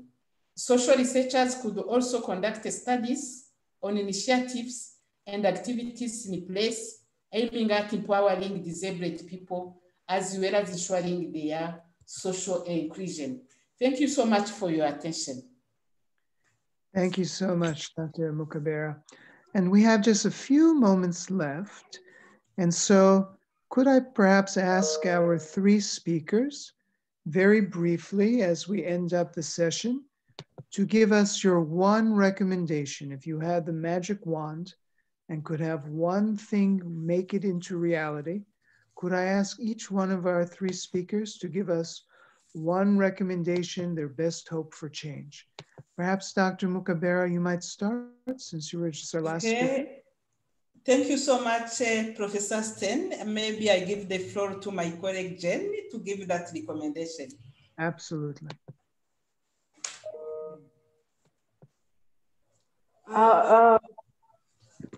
Thanks everyone, and good evening, good morning, good afternoon, wherever you are. Well, I had not prepared for this question, but all I can say is that it is important to respect each and everyone's rights, because we've seen that all human beings are equal. It doesn't matter whether you have an impairment or whether you're able-bodied. If we decide to observe and respect each other's human rights, then we'll have an inclusive global community where everyone sees themselves as, entitled to each and every right, whether it's a health right, education right. So I really think we should try to create an inclusive and human rights respecting global community. Thank you. Thank you. And Ms. Faya, would you like to offer a quick thought? Yes, thank you. I agree with the previous speaker. Indeed, we should start seeing everyone as people first and as having rights and as being respectable. And my other one would be community health support services, because we don't have much within the communities to help each other. And there's a lot going on that needs a lot of support. Thank you, Ms. Faya. So for me, it would be community health. Yes, thank you. Thank you ever so much. I apologize. And Dr. Masuku, would you like the last word for this session? I think I'm going to agree with the previous speaker in terms of strengthening our community projects. I think if we strengthen our community projects, there's that possibility of moving, not necessarily moving, but having healthcare and rehabilitation services within our communities in the form of maybe home visits, training community healthcare workers, families on how to conduct basic rehab, or to even implement home programs between those visits. And strengthening community projects will, to a certain degree, mitigate some of the challenges related to geographical, financial accessibility, while at the same time improving attitudes of our community members towards disabilities and persons with disabilities. Thank you, Dr. Masuku, and thank you to all the speakers. Thank you to the participants. There's so many of you. I recognize old friends and new friends. Thank you to the interpreters who have enabled us and facilitated our communication with our brothers and sisters. We are now at the end of the session. Thank you ever so much for attending. God bless, and I look forward to seeing you at another time. Thank you so very much, Professor Stein, for moderating that session. It was indeed a very interesting session. I'd like to introduce us to the final session of the day. And in this, it's a closing session which we have dedicated to highlighting some of the work that the Disability Rights Unit at the Center for Human Rights does.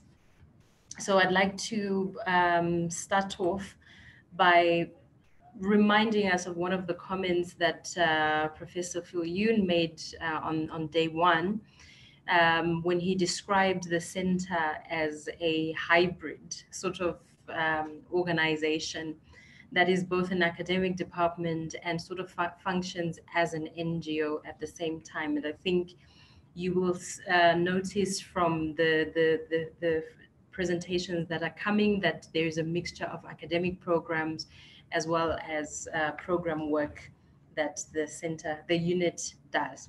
So I would like to start us off by making a sort of introducing us all to a master's degree program that the center offers. Trying to share my screen here. I'll be very brief. I'll just be 5 minutes. I don't know if you can see my screen yet. Okay, please let me know if you can see it or if you can't see it. Yes, we can. Okay, thank you very much. So the master's program is, we offer an LLM as well as an MPhil degree in disability rights in Africa.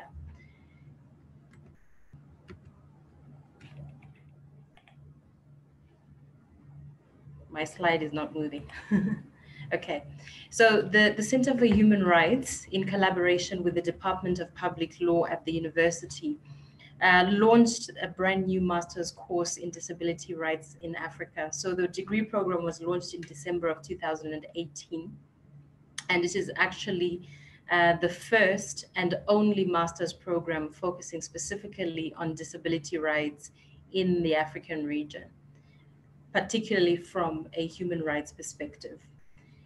The mission of the program is to educate passionate defenders of the right of persons with disabilities with a deep understanding of the rights of persons with disabilities and to challenge discrimination and stigma against persons with disabilities. There are 4 specific objectives of the program, and these include to equip students with knowledge and understanding on disability rights at the global level, that is the CRPD, and at the regional level, on basing on the African Disability Protocol.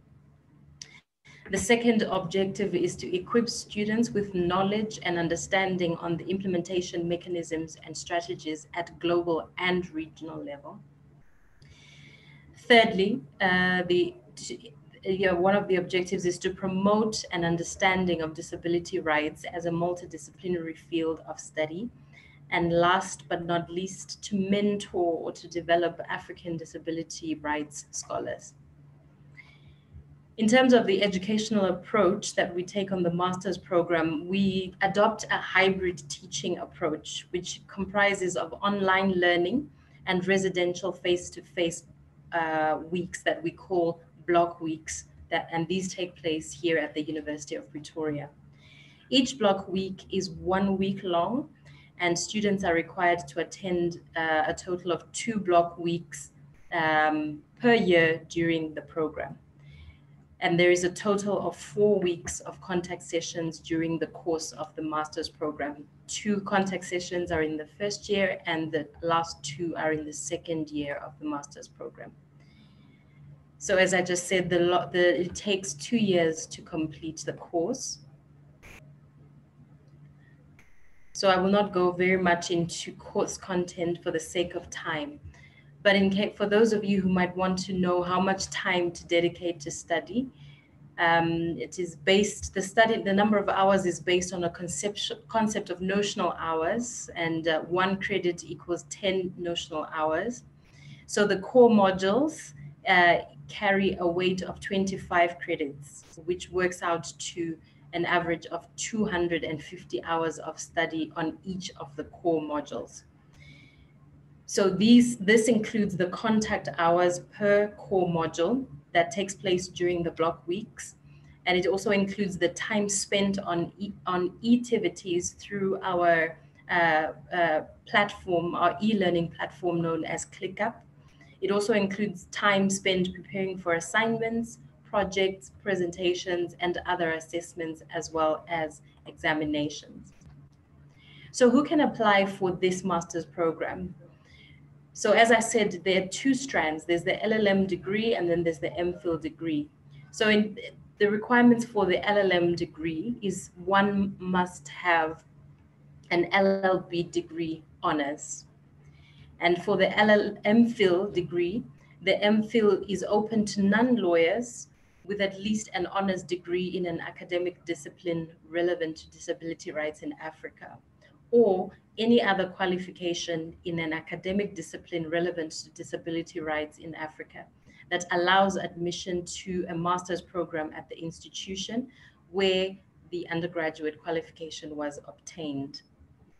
If that qualification has duration of less than 4 years, substantial proven practical or professional experience in disability rights in Africa, subject to the discretion of the dean, is further required. Applicants, in addition, must have an excellent academic credentials and demonstrate human rights experience or interest. So in terms of the number of students, during our 2018 intake, and this was our first cohort of students, we actually admitted 10 students. And then for the 2020 intake, where students will begin studies into 2021, we took on 15 students. In terms of funding, there are a limited number of scholarships that are available for African citizens, and all applicants are encouraged to apply for funding at the time of submitting an application for admission. I think it's important to highlight as well that for this program, we are not yet making an intake on a yearly basis, but we take on new students at the close of a cohort. So we are currently taking on students that will start in 2021 and complete in 2022, which means that our next intake will open in 2022 for commencement in 2023. And there's a link there for you if anybody wants to visit our website and see a little bit more information on the master's program. The second academic program that the center offers is the short course, the advanced short course on disability rights in an African context. So this takes place on an annual basis in the month of March, and it runs for a week. So as the title suggests, it's an advanced course that brings together people from all disciplines. So we admit people from government, policymakers, academics, activists, and they come together to Pretoria for a week. We're not sure what will happen next year with COVID, whether it will be online, whether it will be in person. But the aim is for them to then get an overview of the main issues associated with disability rights. So they get an overview and also at an advanced level of the main issues regarding disability rights in an African context. Then the final project that I would like to highlight that the unit is also working on is related to the right to access to justice for persons with disabilities. So the unit started last year implementing a number of projects. So this is now our sort of NGO side. We implemented a number of projects on access to justice in 3 countries, namely South Africa, Zambia, and Botswana. And there were 2 components of this work. The first was access to justice training, where we provided training on access to justice issues for criminal justice personnel. And the second aspect of this work was related to access to justice research. So the research basically sought to examine or to find out what barriers persons with disabilities face in accessing the criminal justice system, either as accused persons or as complainants. So currently we have completed the research in Zambia, and the report for Zambia has already been, it's been written and it's undergoing the review process. And very soon it will be in a position for us to be able to share it. And we will arrange a special event to validate and launch that report in the near future. And if anyone is interested in seeing that report at the end, please do feel free to let us know and we will share the report with you. At this time, I'd like to hand over to my colleague, Ms. Sabiha Majid, who is going to speak to you about another aspect of the unit's work. Sabiha, you're welcome. Good afternoon. Diana, I actually think that Rito wanted to do the evaluation now, and then I'll speak afterwards. No problem. Yeah.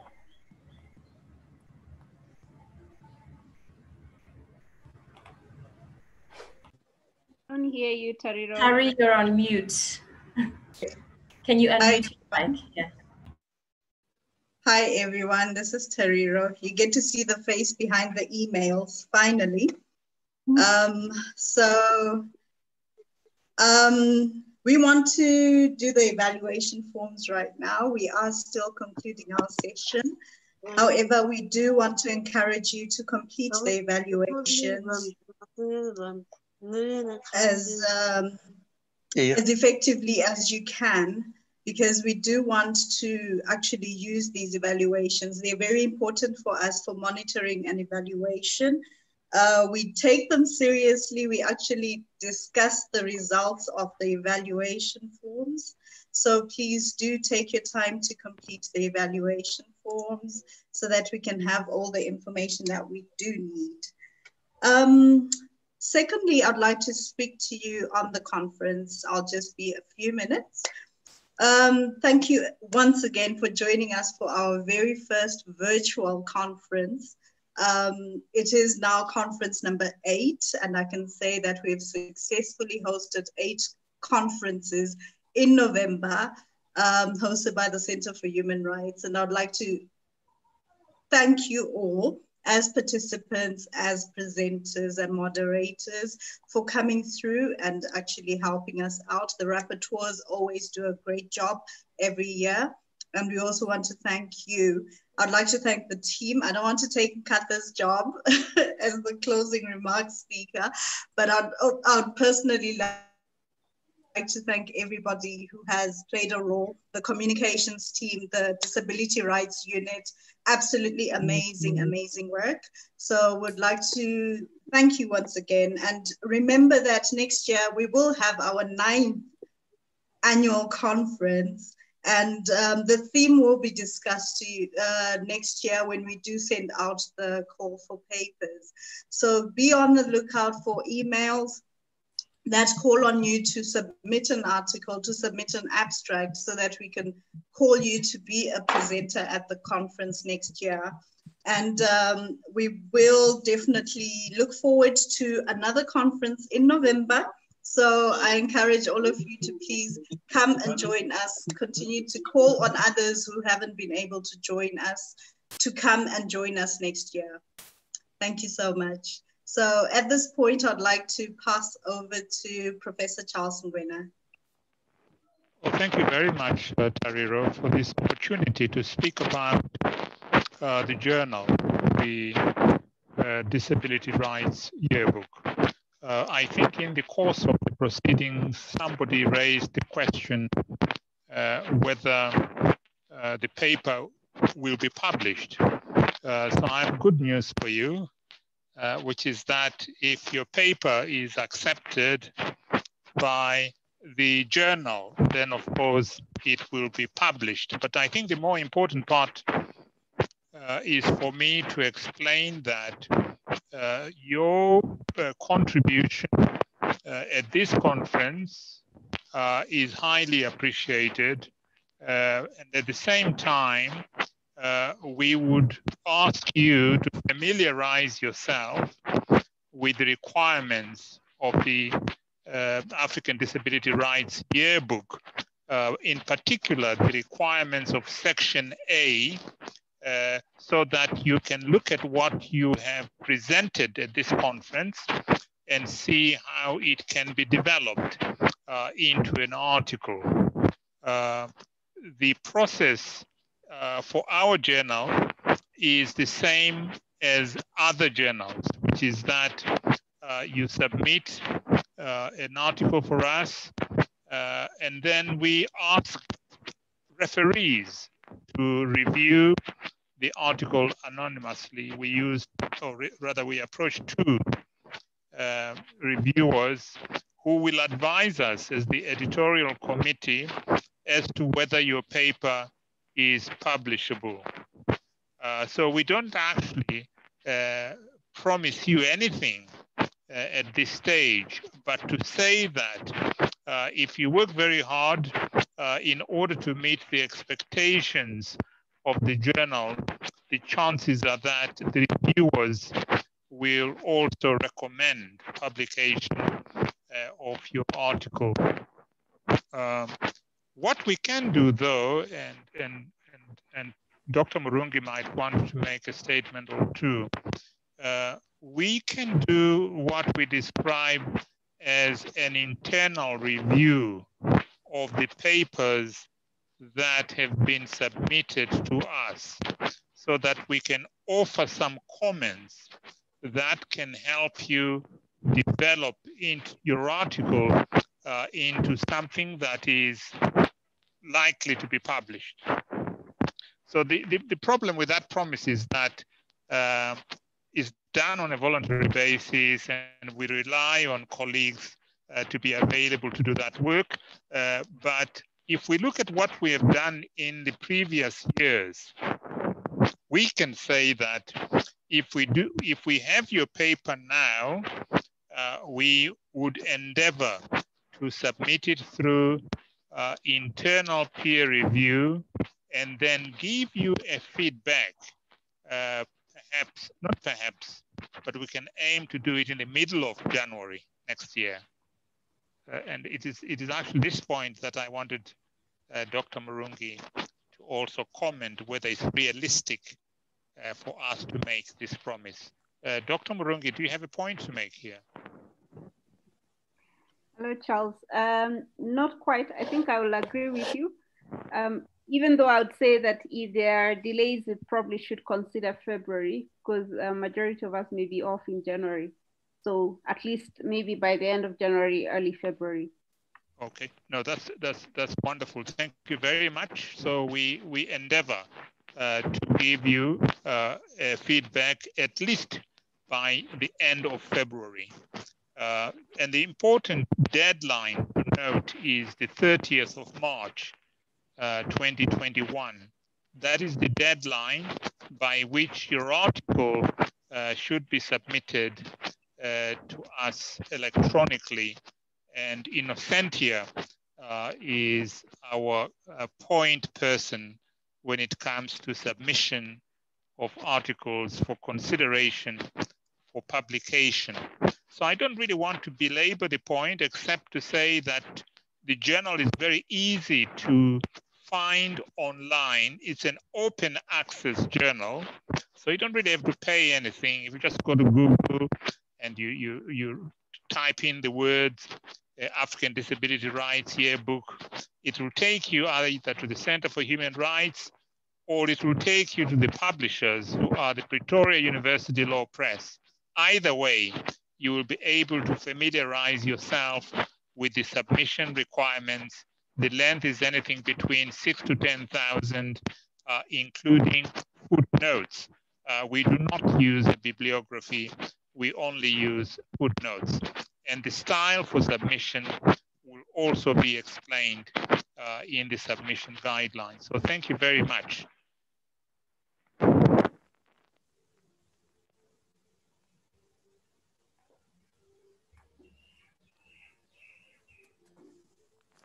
I have nothing more to say. Thank you, Prof. Sabia, would you like to speak a bit to the repository, please? Yes, good afternoon, everybody. Thank you for still being here at this late hour. So Raja is basically a repository on disability rights in Africa. And it's actually a first of its kind online source for all disability related resources in Africa. So from, policy documents, legislation, case law, shadow reports submitted to the CRPD concluding observations on a country's reports. So it's a very, very vast open access website, and we are actually currently in the process of updating it, and it should be updated within the coming weeks. So yeah, I trust that it would be, you know, really good source for anyone interested in learning more about disability rights in Africa. Yeah, that's about it. Thank you. Thanks, Sabia. So I wanted to, good afternoon, everyone. I wanted to speak to two aspects of our work that I hope you can, you can engage us on, and that we would be able to collaborate on. In March this year, we became part of a group of organizations that were monitoring the impact of COVID-19 on persons with disabilities globally. We were interested in understanding how the different emergency and other measures that governments were taking around the world were impacting on the right to health, safety, life of persons with disabilities. We've concluded that report last month, and it's available on the website, and you'll be able to see the global perspective of it. We're continuing with the research, because one of the things we realized with the report was that there were not as many responses from African countries, and particularly Southern African countries. So we had countries like Namibia, Botswana, where we didn't get any responses. So in the coming months, we are going to be doing another research that is still looking at this area. So if your organization is based in Southern Africa and you are interested in possibly collaborating on this research, please do reach out. We will be heavily relying on local organizations to help us get the data that hopefully informs changes in policies and practices around these issues. So really appreciate you reaching out to us, and we can give you more details on what that collaboration or help looks like to us. We also, as part of our work, focus on the rights of persons with albinism. What that looks like is that we support the mandate of the UN Independent Experts on Albinism, Ms. Iro. We also annually host a training for organizations that work to advance the rights of persons with albinism. The focus of this training is on really building capacity of these organizations to be able to advocate for these rights, not only at a national level, but at a regional and international level. So we teach human rights, we teach advocacy skills. So we do publish a call every year for organizations, or we sent out invitations for organizations to join us. So if you would like to, be made aware of that poll and you're working in this area, please also write to Tariro, and we will add you on the mailing list so that you are made aware of this and other work that we do on albinism. So that's it from me, but you're welcome to email me if you have any specific questions around those two. I'll hand over to Dr. Nkata Murungi for the closing remarks. Thank you. Thank you, Innocentia, and colleagues from the Disability Rights Team. I will also not be very long, as it is, we've already been here for quite some time, and it's coming to the end of the day. So I know that everyone probably just wants to close and go. So I'll keep my comments very brief. We've had such a good 2 days in which I think, at least in my opinion, it has been very insightful, and we've discussed a range of issues, ranging from, of different nature, ranging from access to health in the current COVID-19 climate, philosophical inquiries in some cases, academic explorations, personal experiences. I think this is just to list a few, but it has been a very enriching 2 days. And we are coming to the close of the conference, and my hope, my very sincere hope, is that we are leaving a more informed people, and that whatever it is that we have been informed of, we are going to apply in our respective organizations when we go back to work. It's unfortunate that we didn't do this conference, in a physical meeting, because it's usually very also helpful for us to see who is who and what they are doing in their respective countries. But even in this climate, we are really sincerely thankful that we are nevertheless able to successfully host this conference. Just to recall something that Diana has mentioned, and to say that as Professor Filion mentioned yesterday, for us as a center, being both academic and a non-governmental organization, this conference is the one forum that sort of epitomizes who we are, because we are able to bridge academic research with action research, advocacy, and practice and experience from implementation. So for us, this is really like sort of a flagship project that we do as a Center for Human Rights, and we are very grateful that you can be a part of this. So since we are coming to the end, mine is really just very simple. It's to share some words of sincere appreciation for your time as the participants, and for sharing your views through the chats and through the plenary in various formats. I would want to take the opportunity to specifically thank a few people that have made this conference a success. And I think my first point of gratitude is to all the presenters who took time to prepare and to bring their insights, their knowledge, their skills, their experience to this forum. Thank you very much to each and every one of you from yesterday through to today. I would also want to say a big word of thank you to the moderators who gave us their time to help to facilitate and ensure that the conference was interactive and interesting throughout the 2 days. Thirdly, I would like to thank our rapporteurs. We've had a wonderful team of rapporteurs working behind the scenes. They are alumni rather of the Disability Rights Scholarship Program, which we minister, and we really very grateful for their time and for their skill in helping us in this regard to have a record of the conference. I would also want to thank the interpreters. They have been very patient with us. Some of us, even myself, we've been very fast, and in some occasions we have given them a very tough job. We apologize, and we are also noting that this is a learning journey for all of us, so that the next time, those of us who have been speaking in the conference, the next time we speak, we'll learn how to pace ourselves better for sign language interpretation. But to our interpreters, we are sincerely grateful.